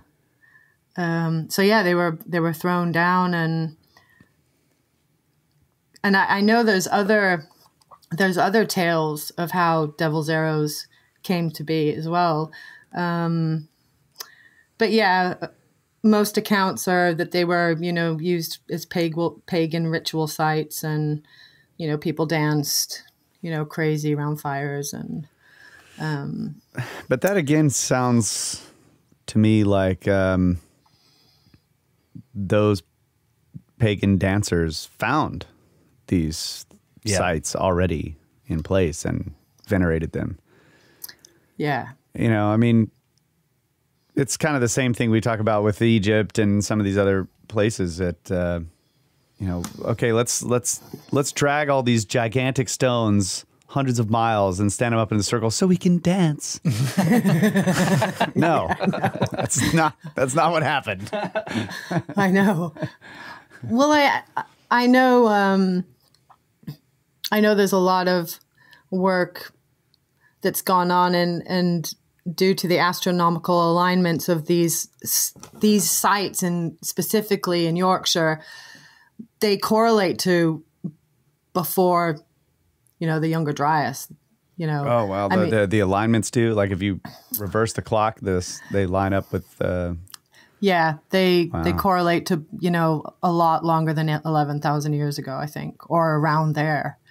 Again, don't ask me because I don't know, but I've definitely read things in the Discord to that effect. Is it the stellarium? Yes. Yep. Yeah, I think people are using the stellarium, and definite alignments to Orion, the Pleiades, other places. And again, maybe so that a reminder for people, look what happened. Look what happened to our ancestors. Just keep it in mind, something to pass on. But obviously, that's all lost now. And again, people in Yorkshire didn't start to read and write for thousands of years after that. Yeah. So a lot of the tales, again, they're watered down, and it is sad. Yeah, so that's the Devil's Arrows. That's really cool. Yeah. And so it's near a river Yeah. called the River Isis. It was called the River Isis, the Azure. I mean, there's Roman names, Celtic names for it. Yeah. It is actually in this same book that he explains it, and I think that's in the part that talks about the origins of York, the great city of York. So it could have been the Romans that named it that. I mean, we don't have to dig into that. It's not that big a deal. I think because that area was the capital of the Celtic tribes first, before the Romans. So yeah, I don't know. I mean, it's all fascinating. So going back to kind of the giants, I've got a story about how the landscape of Yorkshire was actually formed. And again, attributed to the giants and their messing around, really. Yeah. That's cool. Let's hear it. Yeah. Yeah. Okay. So this is about one of our famous giants called Wade. And apparently he was often referenced by other authors, which kind of lends to us thinking now that even though we don't have any written documentation of the stories specifically to Wade, people like Chaucer would reference Wade, like kind of as a given that people knew what he was talking about. And that kind of comes up quite a lot with a lot of these giants. And there's several famous giants attributed to different places around Yorkshire. So this is Wade. So stories of Wade the giant can be found all over North Yorkshire. He's said to have traveled right across Yorkshire with his wife Belle, building roads and castles as he went, some of which you can still visit today. The castle ruins hidden in Mulgrave Woods near Whitby and Pickering Castle are credited to Wade and Bell's building skills. The two are said to have built the castles at the same time, but they only had one hammer. Luckily, they were happy to share and flung it to each other across the moors. So you can imagine they just flung this hammer like hundreds of miles to each other, shouting and bellowing, which is hilarious. Wow. I know. It's crazy. If you've ever driven towards the coast through the North Yorkshire moors, it's likely you've seen the whole of Horkham. It's an incredible sight, especially when the heather is in full bloom. And the 400-meter deep, half-mile wide crater is a favorite for walkers. So the whole of Horkham, another epic site in Yorkshire, 400 meters, no idea. I mean, I do, but I can't do math, so I'm not going to do it. Well, what is it? It's a crater? Is that what they're saying? Yeah, half-mile wide crater. It's like just like a giant kind of valley, but I mean, who knows? And I've looked into crater sites in Yorkshire, and I can't find anything definitive, that actually says, yeah, a meteorite landed here. I can't find anything. It's 1,300 feet deep. Or across. No, that's 400 meters. 400 meters deep, a half mile wide, yeah. Wow. Yeah. That's, yeah. Yeah. So also known as the Devil's Punch Bowl. So again, the devil, work of the devil. Yep. The whole of Horkham is said to have been created when Wade, during a fight with Bell, grabbed a handful of earth to throw at her. So yeah, I mean, right there, probably comet debris and meteorites, retold into stories, to scare children, basically, I guess. I don't know. That's cool. Yeah. Grabbed a handful of dirt to throw at her. We're sure you'll be pleased to know that he missed. The mound of earth sailed past Bell and landed to form the outcropping at Blakely Topping. So Wade and Bell made their home in the moors and created lots of roads to make their journeys easier. You can still travel along Wade's Causeway in Weedale Moor. The causeway covers around 25 miles from Moulton to Eskdale and is believed to be about 6,000 years old. So crazy. You can find the grave markers for the mighty Wade if you care to look. A 6-foot standing stone, appropriately named Wade Stone, marks the head of the giant's grave. 20 yards away, you'll find another marker, also called Wade Stone, which marks the foot of the grave. Ah. So let's go digging there. Yep. Yeah. So I know there's a town in North Yorkshire that's near, the Victoria Caves that Velikovsky talks about, with the blended animals. Yeah. Yeah, that's in Yorkshire, and I've yet to go there. In fact, the museum is not even going to reopen until next spring because of, things that are going on. Yeah. And I don't actually think you can go in those caves anymore, but they've basically created a museum all about it. So I will try and get there. All right. Awesome. Yeah. So was that Earth in Upheaval? All the Yorkshire stuff. Yeah. Yeah. Okay, I looked up this. Let's see what Wikipedia says about it. Whole of Horkham, a section of the valley of Levisham Beck. And it says it was created by a process called spring sapping, where water welling up from the hillsides gradually undermines the slopes above, eating the rocks away grain by grain. In this way, over thousands of years, a once narrow valley widened and deepened into an enormous cauldron that it's definitely not a meteor hole. So Darn it. Yeah, that's all Wikipedia giving us the standard model right there. Yeah. Oh, that's a shame. Yeah. Sounds like the was it the the lacustrine? the Aeolian lacustrine something. Yeah. Trying to think of what the spring name is. Artesian. Yeah. Lacustrine something or other. Yeah, for the Carolina Bays. Yeah. Right. Oh, right. Okay. Yeah, the darn complex it. theory. Right. Darn it. Yeah, I mean, the landscape here is just I mean, there could be craters all over the place, but you know, it's just too difficult to say, I guess. And no one's looking, you know. I don't think people are looking. I don't know. But yeah, fascinating landscape around there. On the Yorkshire moors, countless myths and legends about that place.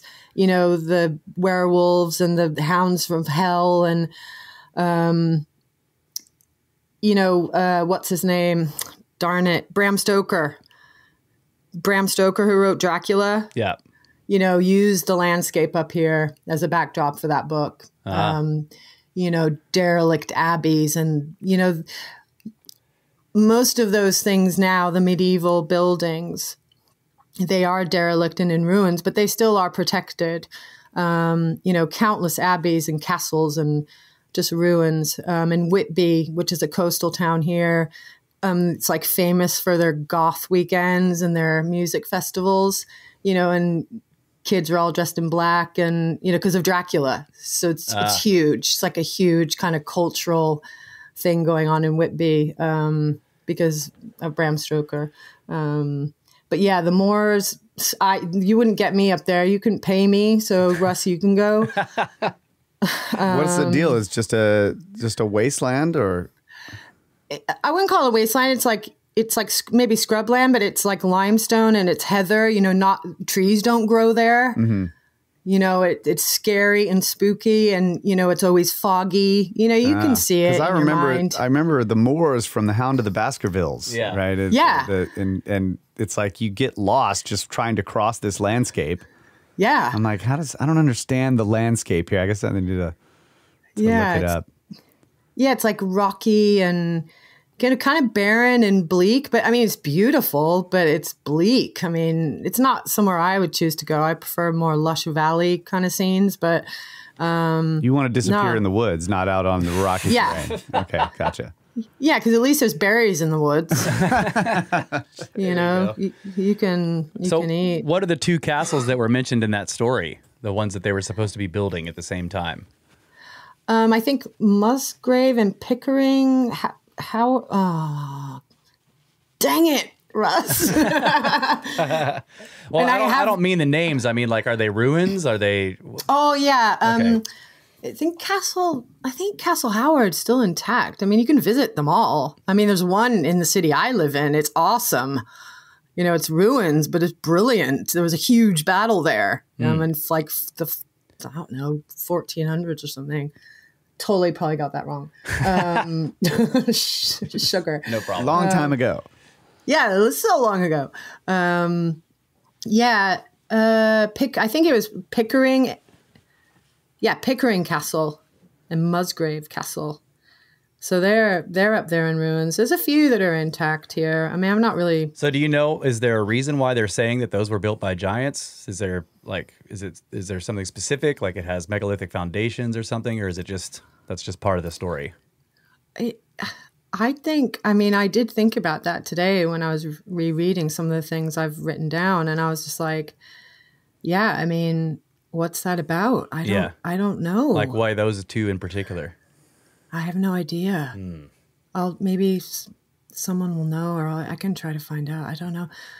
I mean, a lot of those castles were built, you know, like a lot of kind of things that we find around the globe. You know, the Romans might have built a fort or something, and then they were kind of repurposed and rebuilt on top of on top of again. So yeah, who knows? I mean, maybe they were Celtic forts and strongholds or whatever. I mean, I don't know.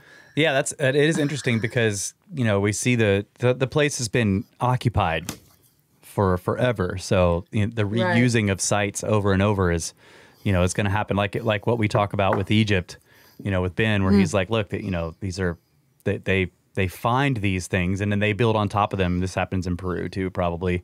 Sure. And so I'm just wondering if they found megalithic foundations there, and that's what they built on top of. Right. Yeah. That's what I was thinking too. You're probably right. And there's probably giant skeletons there too. So is the Giant's Causeway there in Yorkshire? Yeah. Yeah, so that's the... Yeah. I first learned about that on the cover of a Led Zeppelin album, man. Oh, right. Yeah, Okay. I was like, what is this place? It's real. Oh my God, it's real. Yeah, I had no context for understanding that, but yeah, it's the basalt, the columnar basalt coming out of it. Yeah.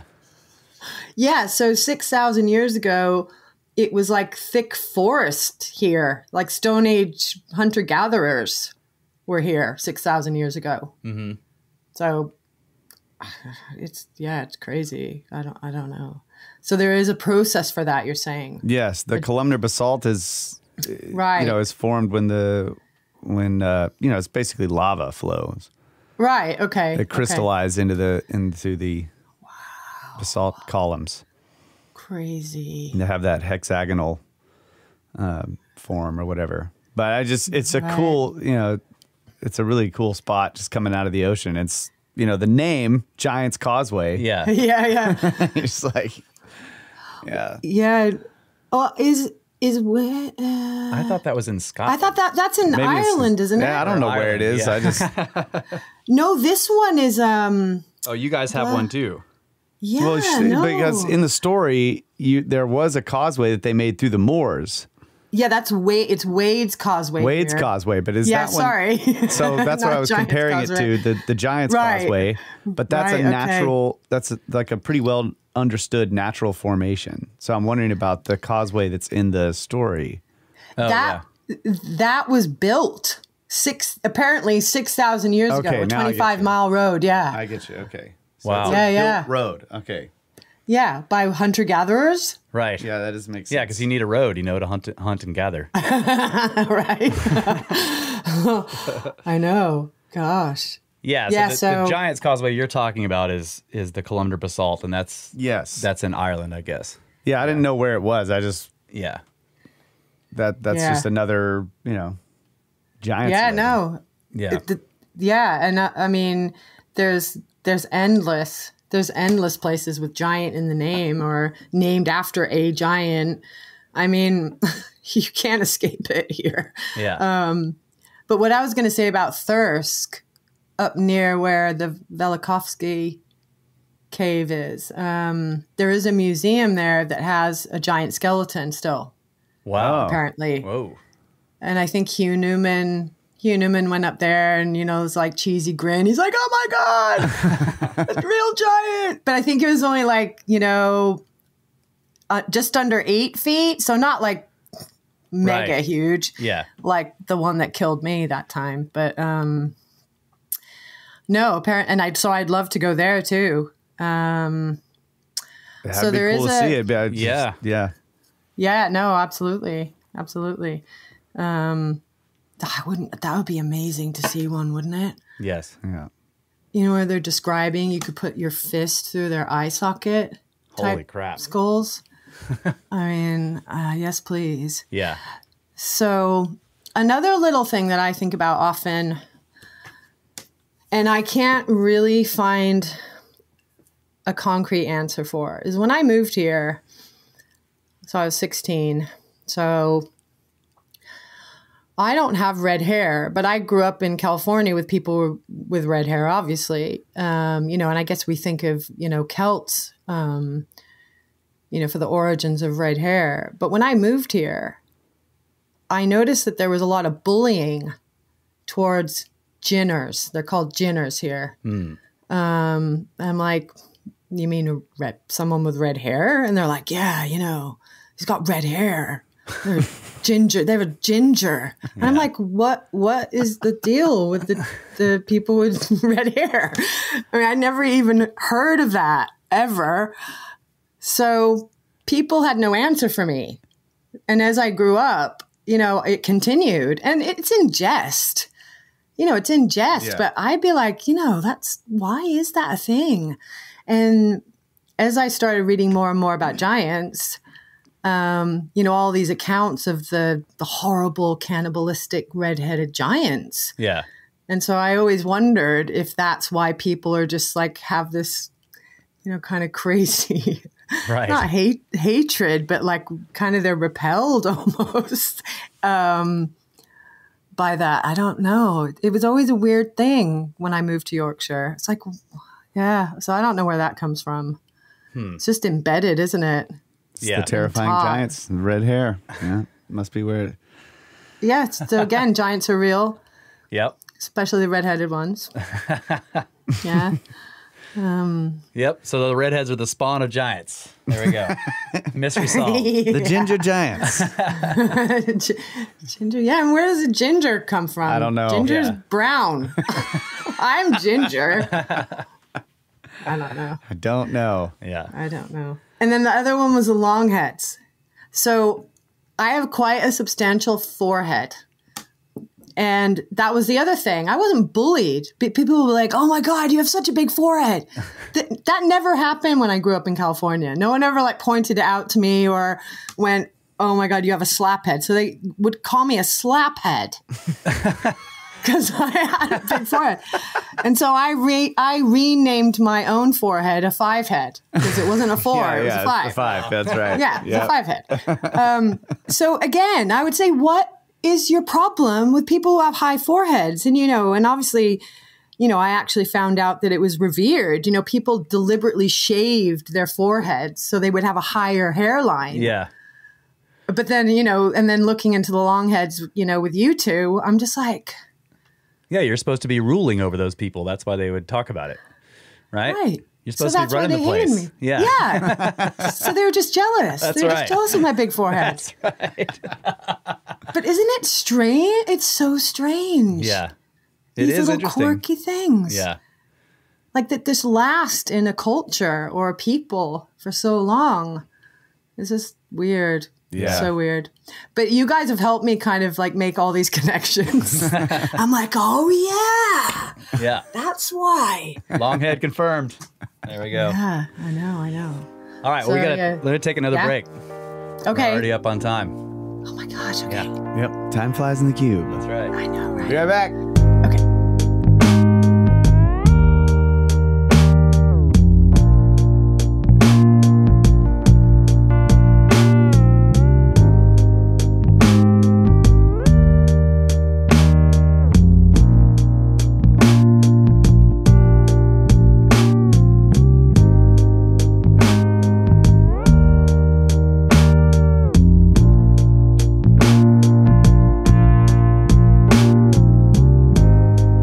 And we are back, ladies and gentlemen.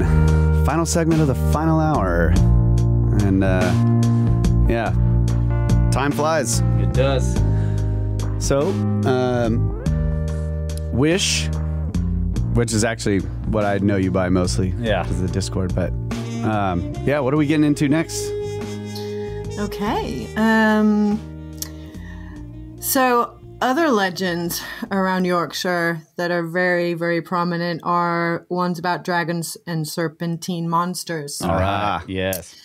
And you find a lot of, in old churchyards, you find lots of dragons and water serpents and snakes and you can never really find much information on, which is a bit sad. In fact, a lot of them are attributed to just the Anglican people.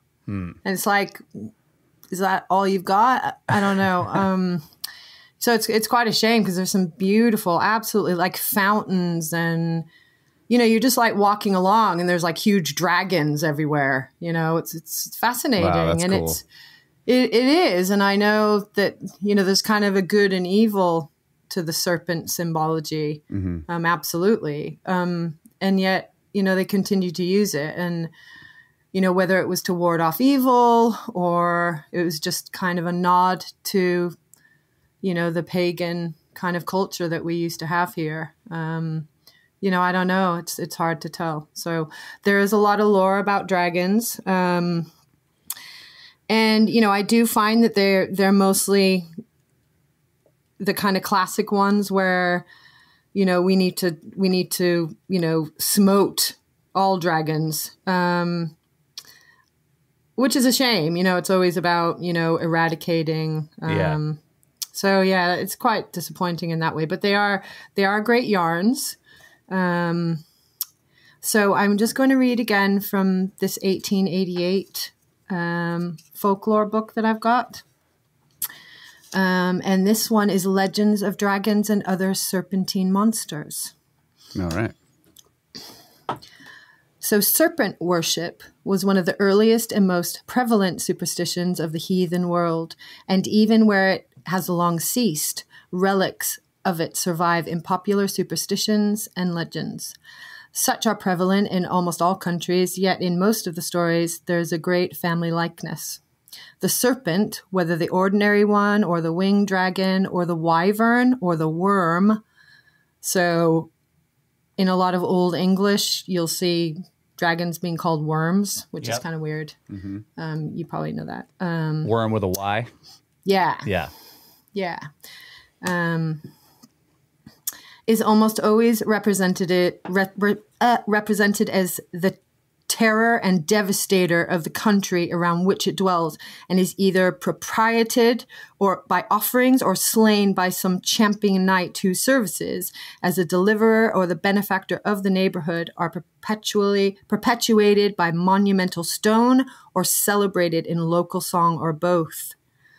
So that's kind of a nod to, all the monuments that are kind of left. You see giant kind of statues here, where St. George is slaying the dragon. And I've read a lot of literature, that speaks to the ley line systems here in the British Isles, and conquering that, stamping that out. And, and the beautiful churches here are phenomenal, but, most of them are built on the ley lines.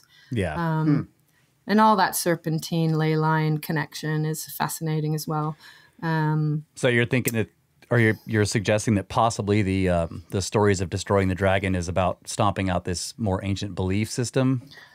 Yeah, and the energies that they used to use, that I believe they used to use. Yeah.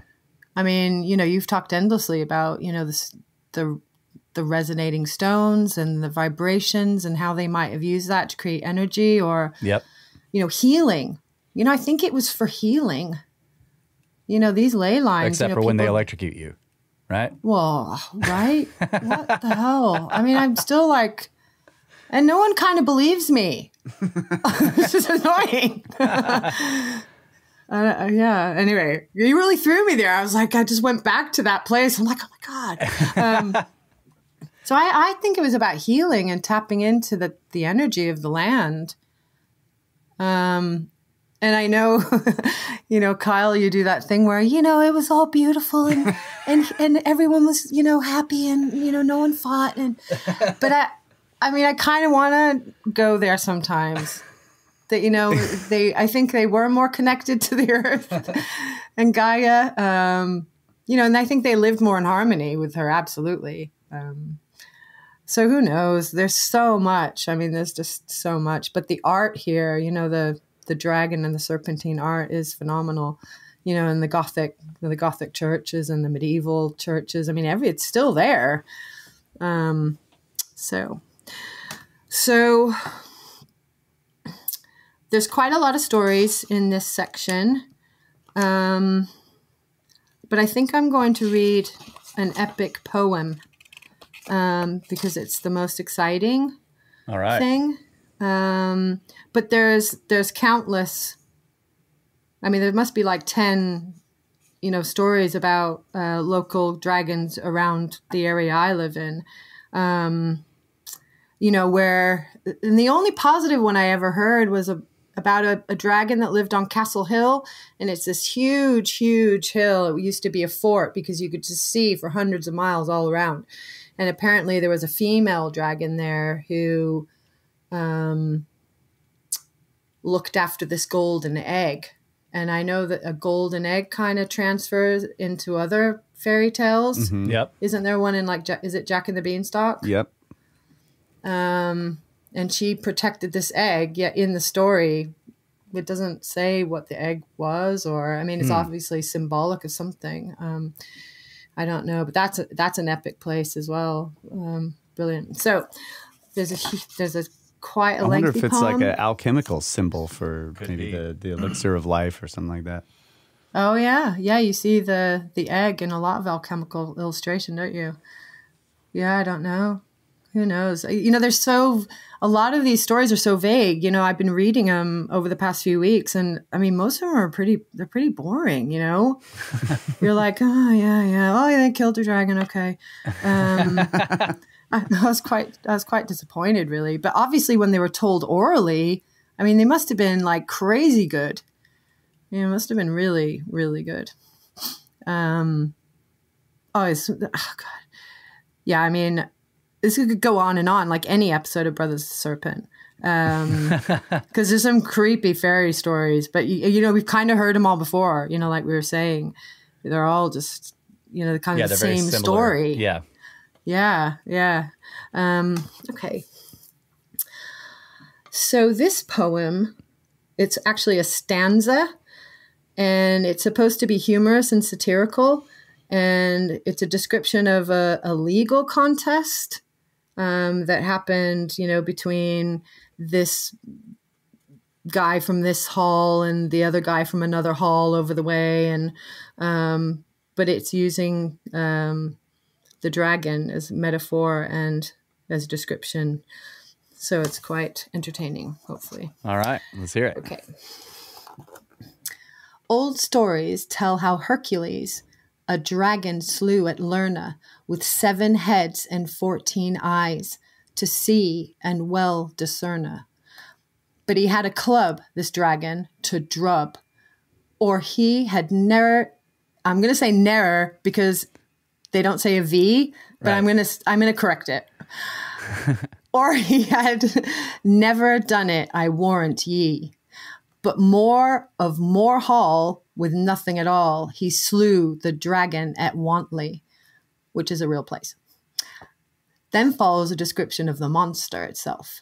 This dragon had 2 furious wings, each one upon each shoulder, with a sting in his tail as long as a flail, which made him bolder and bolder. He had long claws, and in his jaws 44 teeth of iron, with a hide as tough as any buff, which did him round environ. And then we have next the account of his ravages throughout the whole neighborhood. In one case it said, devoured he poor children 3 that could not with him grapple, and at one sup, which means to eat, he ate them up, and shut up, Shannon, as one would eat an apple. This is supposed to allude to the exploitation of the property of the 3 co-heiresses of Mr. Bosville, one of Sir F. Wortley's opponents.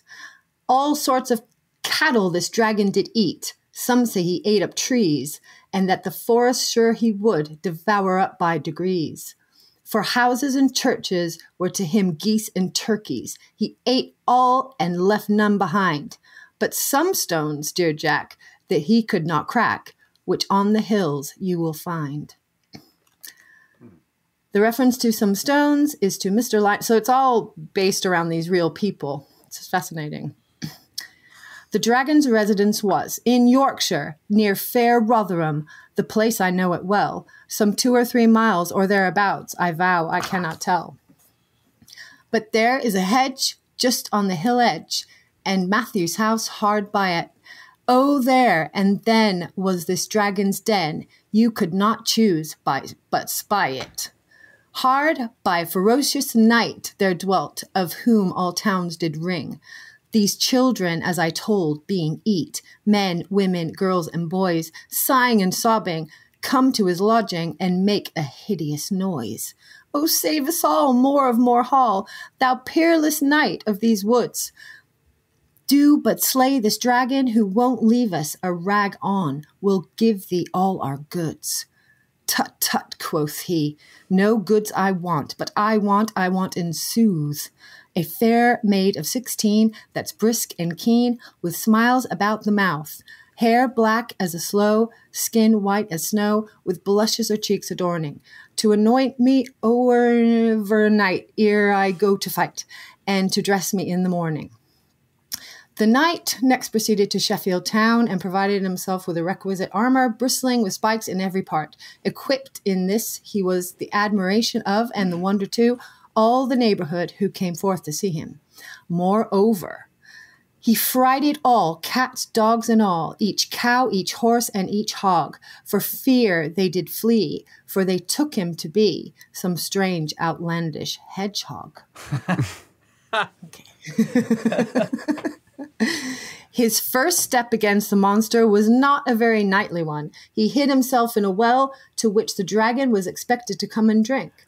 It is not strength that always wins, for wit doth strength excel, which make our cunning champion creep down into a well. Thence he was able covertly to deal the monster a blow on the mouth, which made him cry, boo. The knight was, however, compelled to come forth from his ambush and stand up a fair fight. The contest is then described. Your words, quoth the dragon, I don't understand. Then to it they fell at all, like two wild boars so fierce, if I may compare great things with small. 2 days and a night with this dragon did fight, our champion on the ground. Though their strength it is great, their skill it was neat, they never had one wound. That didn't rhyme at the end. Anyway, It just looks like it should rhyme, right? Ground and wound. Yeah, oh yeah, you're right. Visual. I'm like that. Wound. They never had one wound. Yeah, that threw me. At length, however, the dragon gave the champion a blow which made him to reel. But this he returned with a kick with a spiked toe of his boot, which put an end to the fight and the monster's life. Murder, murder, the dragon cried. Alack, alack for grief. Had you but missed that place you could have done me no mischief. Then his head he shaked, trembled and quaked, and down he laid and cried. First on one knee, then on back tumbled he, so groaned and kicked and died. The end. Yeah, so I definitely, not happy about all these slaying the dragon things. Slaying of the dragons. So you said that was they were talking about real people? I think it was supposed to be metaphor, but it's really long-winded. It's just politics between families and things like that. And they've obviously turned it into a yarn, So yeah, but yeah. It is interesting because I picked up on the 7 heads and 14 eyes. That's, it's like 7 people. Yeah, no, good one, yeah. Yeah. Yeah, I think it's just Family Feud. Right. Interesting that they turned it into the dragon and the knight. Yeah. No, absolutely. That's it's interesting because it kind of reminds me of when we were going to the Epic of Gilgamesh, where we're saying, is this one person actually supposed to represent a bunch of people? Right. Right. So you end up with this story where there's this fight between 2 characters. One of them's monstrous and the other one is, like a hero, but it's actually talking about 2 civilizations or 2 families or 2 groups or 2 tribes, whatever. Yeah, and they've characterized, the 2 warring factions as one person each, or one being, one entity. Yeah. So I wonder how prevalent that kind of thing is throughout sort of oral traditions. Yeah, I don't know. I really don't. I mean, yeah, awesome points. I hadn't even thought about that with the 7 heads. Especially when you're teaching it to children. It's easier to remember the hero and the dragon as opposed to like, well, the Duke of blah, blah, blah with such and such and his third cousin. Twice removed. Yeah. Yeah, no, they all have a message, don't they? And what's lost and what I think, I know I keep talking about that, but it really bothers me that we've lost so much. It really, really gets to me. You're probably right, Russ. That probably is, just and so about the 2 feuding families, right? And so what have we lost? It's the decoding of the story, right? Because the stories survive. Yeah. So Yeah. maybe what doesn't survive in a lot of cases is the unwritten knowledge that is supposed to be disseminated by the storyteller after telling the story. Right. I think this is the case with all kinds of ancient texts. This is what it feels like. You know, the more we dig into them, the more it seems like, okay, this is the exoteric part of the teaching, and it's filled with esoteric symbols in which a lot, and in some cases, a lot of the meanings have been lost, or they're still, or maybe they're not lost, they're just still esoteric, and you have to. It's kind of like a mnemonic, right? Where you take characters out of each word and you make this thing that you can remember. Right, because all of the numerous words are hard to remember. But if you can shorten it to this quick and easy thing, then you can once you have that in your head, you can then make the associations with all the actual words and remember the entire phrase. Sure. Which teaches you something. So it's like these stories are doing that same thing to like a more for a historical event. Yeah. Mm. Yeah, they're like condensing it and putting a visual kind of aspect to it as well. Yeah, so at the time, if it was, let's say at the time it was being taught, you're also being taught all of the details, but this is the story that helps you remember all those details. Yeah. Right. Yeah, and you're absolutely right. But I also think that a lot of it just wasn't written down. You know, by the time it kind of got diluted and the stories are written down, I'm like, is that it? That doesn't even make sense. You know, you read things and I'm like, well, what happened to that guy? Or, but no, absolutely. And again, people didn't start writing things down in Yorkshire for sure.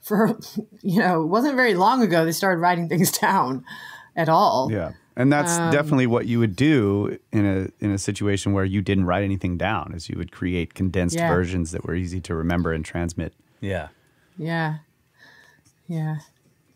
So yeah, I mean, there's quite a few stories. They're all, you know, a little bit similar, but you know, they're fascinating because I mean, personally, I love because they're based around this landscape and they're, you know, places I know.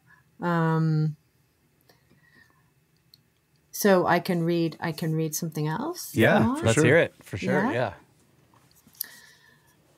So this is the Serpent of Slingsby. So this is going to be a tongue twister, maybe. And this is in the north of Yorkshire, Slingsby. It's like an actual place. So Slingsby, a small parish town in the North Riding of Yorkshire, is distinguished for three things: the ruins of a castle, a maypole, and the tradition of an enormous serpent.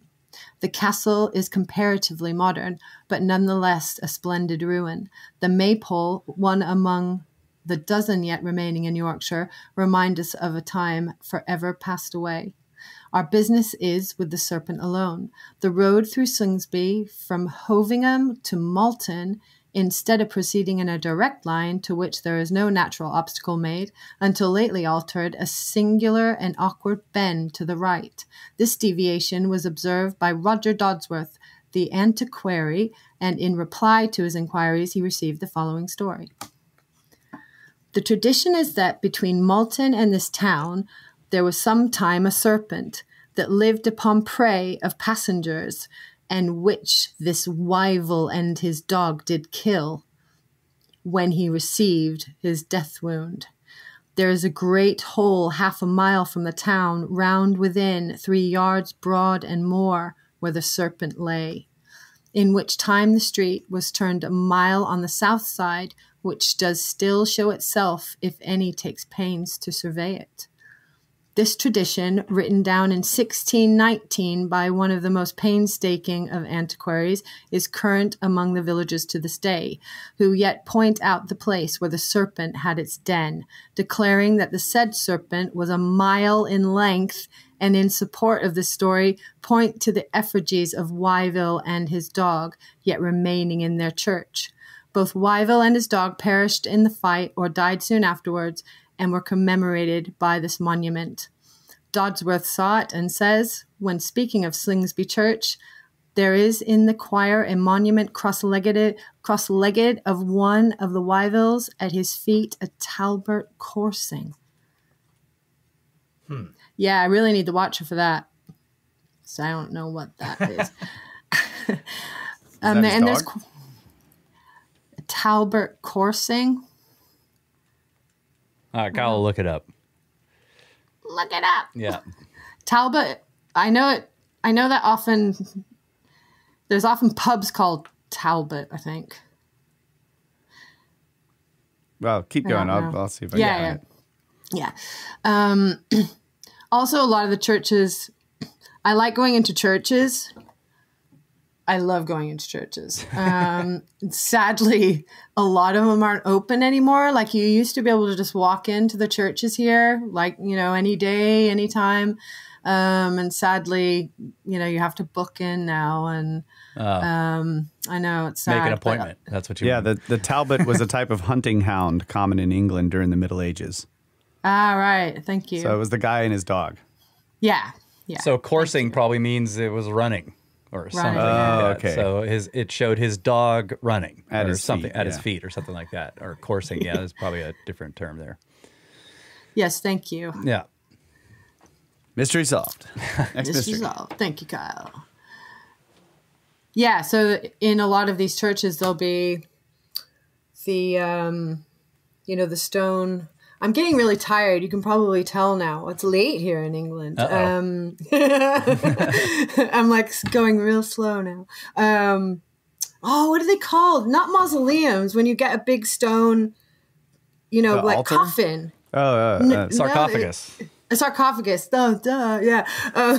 You get a lot of those, and you know, there's often the knights, you know, with the dragons wrapped around them. You know, in the churches here. I mean, it's just over and over again. It's just strange. Wow. Yeah, it's very strange. So, Was that the end of that? that was Tail? that was the end. You see what I mean? It's like, Oh, okay. well, I got you. what- I was like, wait, what- where's the rest of the story? Yeah. yeah, no, that. So, but the point is that they changed the route of the road and made it wind around to go a mile away from this hole where this serpent lived. That's the whole. Yeah, yeah, basically. That actually, yeah, when you said That's that, cool. that pinged a memory. I think I've heard of this before. I don't know if it's that specific road, but I remember I have this vague memory of that where the road could be straight, but it makes this unexplained bend. Right. Yeah, and people are like, why does this road make this long bend? And it's this old legend of this serpent there. Sure, and Yeah. I think that still happens today, where there are sacred sites that aren't necessarily protected by, you know, national heritage. Yeah. But you know, the lore around that place, or that stone or that tree or that little hill is so important to the locals that, you know, you do see roads just going round things randomly here. Yeah. You know, we don't really have many straight roads here because it was, you know, a lot of Yorkshire was built, you know, in rebellion to the Romans occupying. They didn't build straight roads, whereas the Romans did. So all the straight roads are Roman, and the rest of them were to fool the Romans. Ah. Yeah. Romans can't understand curved roads. I'll keep this in mind. It fools them. Yeah. Their chariots don't go along curved roads. And they don't understand because all roads must lead to Rome. So how can Right. this road be curving away from Rome? I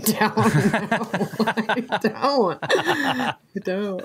No, I mean, when we still have, you know, there's a lot of, I mean, you can see Roman stuff all over. I mean, through my local park here, there's Roman pathways and like pet cemeteries, and Wow. I mean, there's all sorts. I mean, yeah, and people here take advantage of it. So going back to what I was saying in the beginning, you know, I'm just always fascinated by anyone that says to me, oh, you know, I grew up here and, you know, I want to live in so-and-so. I'm like, well, you know, I don't think you actually know how amazing it is here. I think also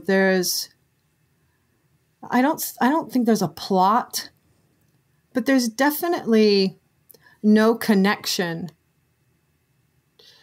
You know, you're not brought up to kind of, I know we go on field trips and things like that, but I think there's so much culture and heritage here. And I think it's not being promoted, I think, as it should. And I know, you know, a lot of people blame funding and this, and we can't preserve this church. Like a lot of the churches are just, they're just not being kept and they're just falling apart. I don't want to sound depressing, but I think that's why I just want to promote, you know, the beauty and just the diversity of what we have here, you know, historically. Yeah, and so I think you're saying that these people who are like, why do you live here? You're what you're thinking is like they're not connected to their own land and their own heritage and what's here. And that's why they don't understand how amazing it is. Yeah, and it's sad. I mean, I think I brighten the eyes of some people, and they're like, "Oh, I didn't know that. No, I didn't know that." Yeah. You know, and definitely, you know, that's kind of what I had in mind for tonight. There were other things that I had, but like, I don't know if you've heard of the Cottingley fairies. No. It's quite a famous fairy story. Yes, that's right. Tell us the story. I do remember that. Tell us. But yeah, tell us the story. I do. This involved Please, photographs. Miss, tell us the story. Well, I mean, it was absolutely famous at the time. Yeah. I mean, truly, because it was advocated by Arthur Conan Doyle. Mm-hmm. I mean, he's the one who kind of pushed this whole story into the forefront of, you know, all the journals and, you know, papers at the time in London, you know. But basically the story goes as two cousins who lived in a place called Cottingley, which is near Bradford in West Yorkshire. And I think there was a little beck, a little stream, and like a little woodland behind their house where they lived. And these cousins obviously lived close by to each other. And I think the elder daughter's father was a keen photographer. And at that time, you know, that wasn't really that popular. You know, not many people had their own cameras. Yeah. And of course, you know, my notes with the actual date. So I think this happened. I know it's in... I know I've seen the pictures. It's 1917. Okay, yeah. In 1917, yeah. A lot of you might have seen some of the pictures. Yeah. So the daughter begged and begged and begged her father, who I believe was some kind of engineer, please, you know, can we use your camera? And he was like, no, it's too expensive and it's, you know, you'll break it and all this. But these two cousins, for years and years, had said to their parents and friends, you know, we play with the fairy folk out back. We play games and they appear to us and they tell us things and, you know, they can hide at will and they just go into the hills and into the bluebell fields and they just disappear, but they actually engage with us. And of course the parents were like, oh, silly girls. And I think the mother was reading Helen Blavatsky and things like that. So I think the mother was a little bit more accepting of their stories, but then didn't want the village to think that these little girls, you know, had maybe, you know, lost a few marbles or, you know, the times were very against anything like that. Kind of, you know, filling your head with silly ideas, you know. So I think they just went along with it. The parents went along with it. And what essentially happened was the father finally allowed the girls to take this camera out into their little woodland. And they apparently were gone for a half an hour and came back. And the father didn't develop the film straight away. But when they did, the parents were astonished to see that there were fairies in the picture. Right. And apparently the girls, it's kind of documented that the girls were like completely like shocked as well. Like, oh my gosh, you know, the fairies are actually in the picture. Come and look, you know, super excited. And it kind of eventually passed on through certain societies. And I think it was like 1920 by the time that Arthur Conan Doyle got wind of all this. And it just turned into this huge media, kind of, debate. All these prominent people would write responses, and photographic experts would wanted these negatives. And it was this huge kind of affair, and people were turning up in this little village. But what happened was Arthur Conan Doyle got his friend, Mr. Gardner, to interview the girls and kind of document what happened and verified the kind of integrity of their story. So it was just this huge thing. Sounds very similar to what happens with UFO stuff today. Yeah. It's the same thing, right? Everybody, people get involved and they want the negatives, and I want to see the raw footage, the camera data, and yep. Yeah, it might have been the first instance of this kind of thing, because it's kind of like fake it till you make it and make it till you fake it type scenario as well, where the girls genuinely believed. But it actually, sadly, it did turn out that, they did a really good job. Yeah, they were hoaxes, right? That's what people say. I mean, I've seen the pictures. Yeah. I mean, to our eye in 2021, it's pretty clear they're not real. But back then, people weren't used to looking at photographs. Right. It was kind of new to them, and they were really impressive.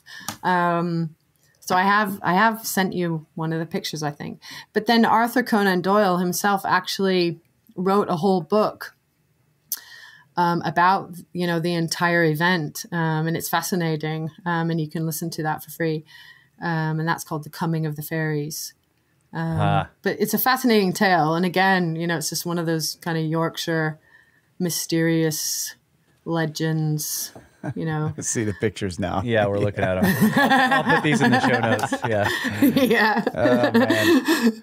I know, they're hilarious now, but back then, I mean, prominent people were like, "Oh my God, they're so real. Look at the wings are fluttering and you can see the movement and it's amazing." Yeah. So yeah, I don't actually know what happened maybe to his standing. It also reminds me of like poltergeist accounts. Like this happens with there will be activity reported, and then people come to try to document it, and the activity stops, and then people think, well, it never was happening in the first place, and then somebody will hoax activity trying to convince the investigators that it was real. Right. And then the whole thing is then, decided the whole thing was a big hoax because they, it's that, like you just said, the make it till you fake it or fake it till you make it. Yeah. Well, it's it seems like pretty obvious it wasn't the girls that faked the photographs. No, it was. Yeah. It was them? The girls did it. Yeah. They did it. Yeah. Okay, well then they did a really good job. Yeah, they did. They did do a really good job. I was thinking it was the. I mean, they've never used a camera before. Had they developed film? I mean, it seemed like it was the dad that did it. No, it was the little girls, because the parents thought it was real. Well, I didn't actually say in my tale, but the daughter of the keen photographer, she did know what she was doing. Okay, all right. Because she kind of would watch her father. Okay, and, so they had plenty of experience developing film, I guess. Because I mean, that's but they were excellent artists as well. Yeah, because they are really well rendered. Yeah, yeah. Interesting. So that's Do you think that they really did think they were interacting with fairies, and they were trying to make a fake proof? That's what I'm talking about. Like with the poltergeist stuff, in some cases it really looks like something was happening, and then they're unable to convince people, and so they hoax some kind of proof, right? Yeah. No, absolutely. And I think later in her life, I think, pardon me, I can't remember her name. I want to call her Elsie, the elder daughter. She was interviewed as an older, Elsie Wright and Frances Griffiths. I believe, this is just from memory, but I think she she was interviewed later in life, and she absolutely, I think at one point she said, oh no, of course we didn't see fairies. But I think at that point they were so sick of all the attention. Yeah. Like this went on for the rest of their life. Yeah. Like it ruined families and lives. Like you know, there's, you still see articles now. My parents got a divorce because of the Cottonley Fairy scandal. Good grief. But I think that Elsie in the end, you know, I want to say on her deathbed just to make it sound cool, but she did absolutely say, no, we did see them and we were friends with them. Yeah. And they were obviously really nice ones and not the evil kind. Right. So that's fascinating. But yeah, that poltergeist thing, again, I'm kind of waning. Well, we're almost done here. Yeah, sorry. Final thought. You know, when your mind just goes blank, and I know what it is. It's this creepy. I think it's the most documented poltergeisty house in like the world, and it's in Pontefract, West Yorkshire. And there's films about it. Is it called the Black Monk Poltergeist? I don't know. And there's, yeah. Thanks, Kyle. Kyle's looking it up. It's in Pontefract, which is Pontefract. Yeah, it's like, I'm trying to think of what the films might have been called. Anyway, yeah, apparently. And you can go stay there. All right. Go do it. You can do it for science. No, do it for science. No way, man. Yes, at 30 East Drive in East Yorkshire. Oh, that's another one. That's another one. Is that what the film's based on, though? I just saw that in the very beginning of the thing. It says the mysterious poltergeist known as the Black Monk of Pontefract. Yeah, Pontefract. That one is scary. Oh, okay. It just says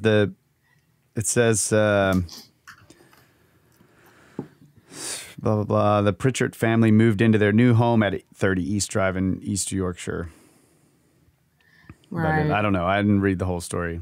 Yeah. No, that's a creep. If you like poltergeists, everybody, you should definitely look up that one. It's super famous. But I think I was kind of more into ghosts and poltergeists when I was about 12. And then I kind of, you know, moved away from things like that a little bit more. And I don't really like horror films that much anymore. Uh-oh. Well, thanks David Pilates. Yeah. It's just seriously, he really thanks. David. So are there strange missing persons cases in Yorkshire? Uh-huh. Yes. Yes, Kyle. Yes, Kyle. But you know what? We should not talk about those. I won't read about them. I won't. Because I did at one point. Did they vanish in the moor near the Serpent hole? In the moors, yes. In the Yorkshire Dales, yes. You know, we have like 3 national parks here. Yeah. But, you know, a lot of them go missing near the rivers. Yeah. You know, walking along the river, minding your own business, eating berries. Yeah. Bothering no one. Yeah, right. Yeah, I know. And, you know, to be honest, I love listening. Like I listened to your episode a few weeks ago. But yeah, I won't read about the local stuff because it's just... that makes sense. Yeah. Yeah, I'm good. I'm all good. Just don't plant any berries in your garden and you'll be fine. Oh my God. Oh, I have tons. I have 3,000 square feet of you're doomed. Berries and fruit, but it's fenced. Like it's like I'm safe, hopefully. Yeah. And it's not in the middle of nowhere. It's kind of, you know, right. like, yeah. So it's okay. But no, I still think about it. I'm like, is anyone else here? Well, I'm picking the berries. I'm fine. Yeah. Well, Shannon, thank you so much for coming on, telling the stories. That was great. And hearing your personal experiences with some of the sites you visited. Keep doing it for science. Yeah. You Yeah, know? for science. You need to do like 3 sunwise circles at dawn and see if you can open a portal to the other world. Yeah, no, absolutely. I'll try to build courage. But no, it's been great. Thank you. Yeah, thank you so much. Thank you very much. Yeah. Love you guys. Yeah. Always will. All right, you guys can get a hold of us, brothersoftheserpent@gmail.com. Check out the website, brothersoftheserpent.com, for all of the podcast-related stuff, including the encyclopedia and the glossary and the SnakeSkins, which is our merchandise store. Join the pyramid scheme, either through like one-time payments through PayPal or through Patreon. We do have Patreon content. So if you sign up to Patreon, you will get access to the Patreon content there. Give us reviews. That's really helped. I've been seeing some reviews rolling in. Thank you guys so much for that. Really appreciate it. It does help spread the show around. There is a Facebook group if you want to join that. We also have the Discord. There's a link to join the Discord on the website, so check that out. There's also the Library of the Serpent there. That and the Discord is managed by Jeff, so thanks very much to him. And also, as always, to History Shift, Brendan, who makes all of our YouTube videos. Thanks so much to him. He puts in a ton of work. So if you're watching this on YouTube, this was his work. And yeah, Pod Doodles, he's been working on some of our UFO episodes. So thanks to him. You can check him out, Pod Doodles, on YouTube or on Twitter. And yeah, Soraya from Where Did the Road Go, Ben from Uncharted X, and the guys over at Grimerica, and all of you listeners out there, thank you so much. Yep. We love you guys. And I also want to give a shout out to Tony Roberts. Oh yeah, executive producer of this show, Hey. Brothers of the Serpent podcast, with $100. Thanks, buddy. Donate to the pyramid scheme. yeah, yeah. You reminded me, I'm derelict in my duties here. We have 2 Ascended Masters Oh, on the Patreon. We don't have our Ascended Masters. gotta make an Ascended Master jingle. But yeah, one of them is Frank, who he raised himself from Snake Force Commander to Ascended Master. And let's see thanks, buddy. Yeah, let's see if I can find the other one. Let me look through here. I don't see it. Well, there it is, Zachariah, another Ascended Master on Patreon. So thank you guys so much. We really appreciate all the support there. And yeah, we love you guys. Always have. Always will. Good night, Adamu. Get back to work. All right.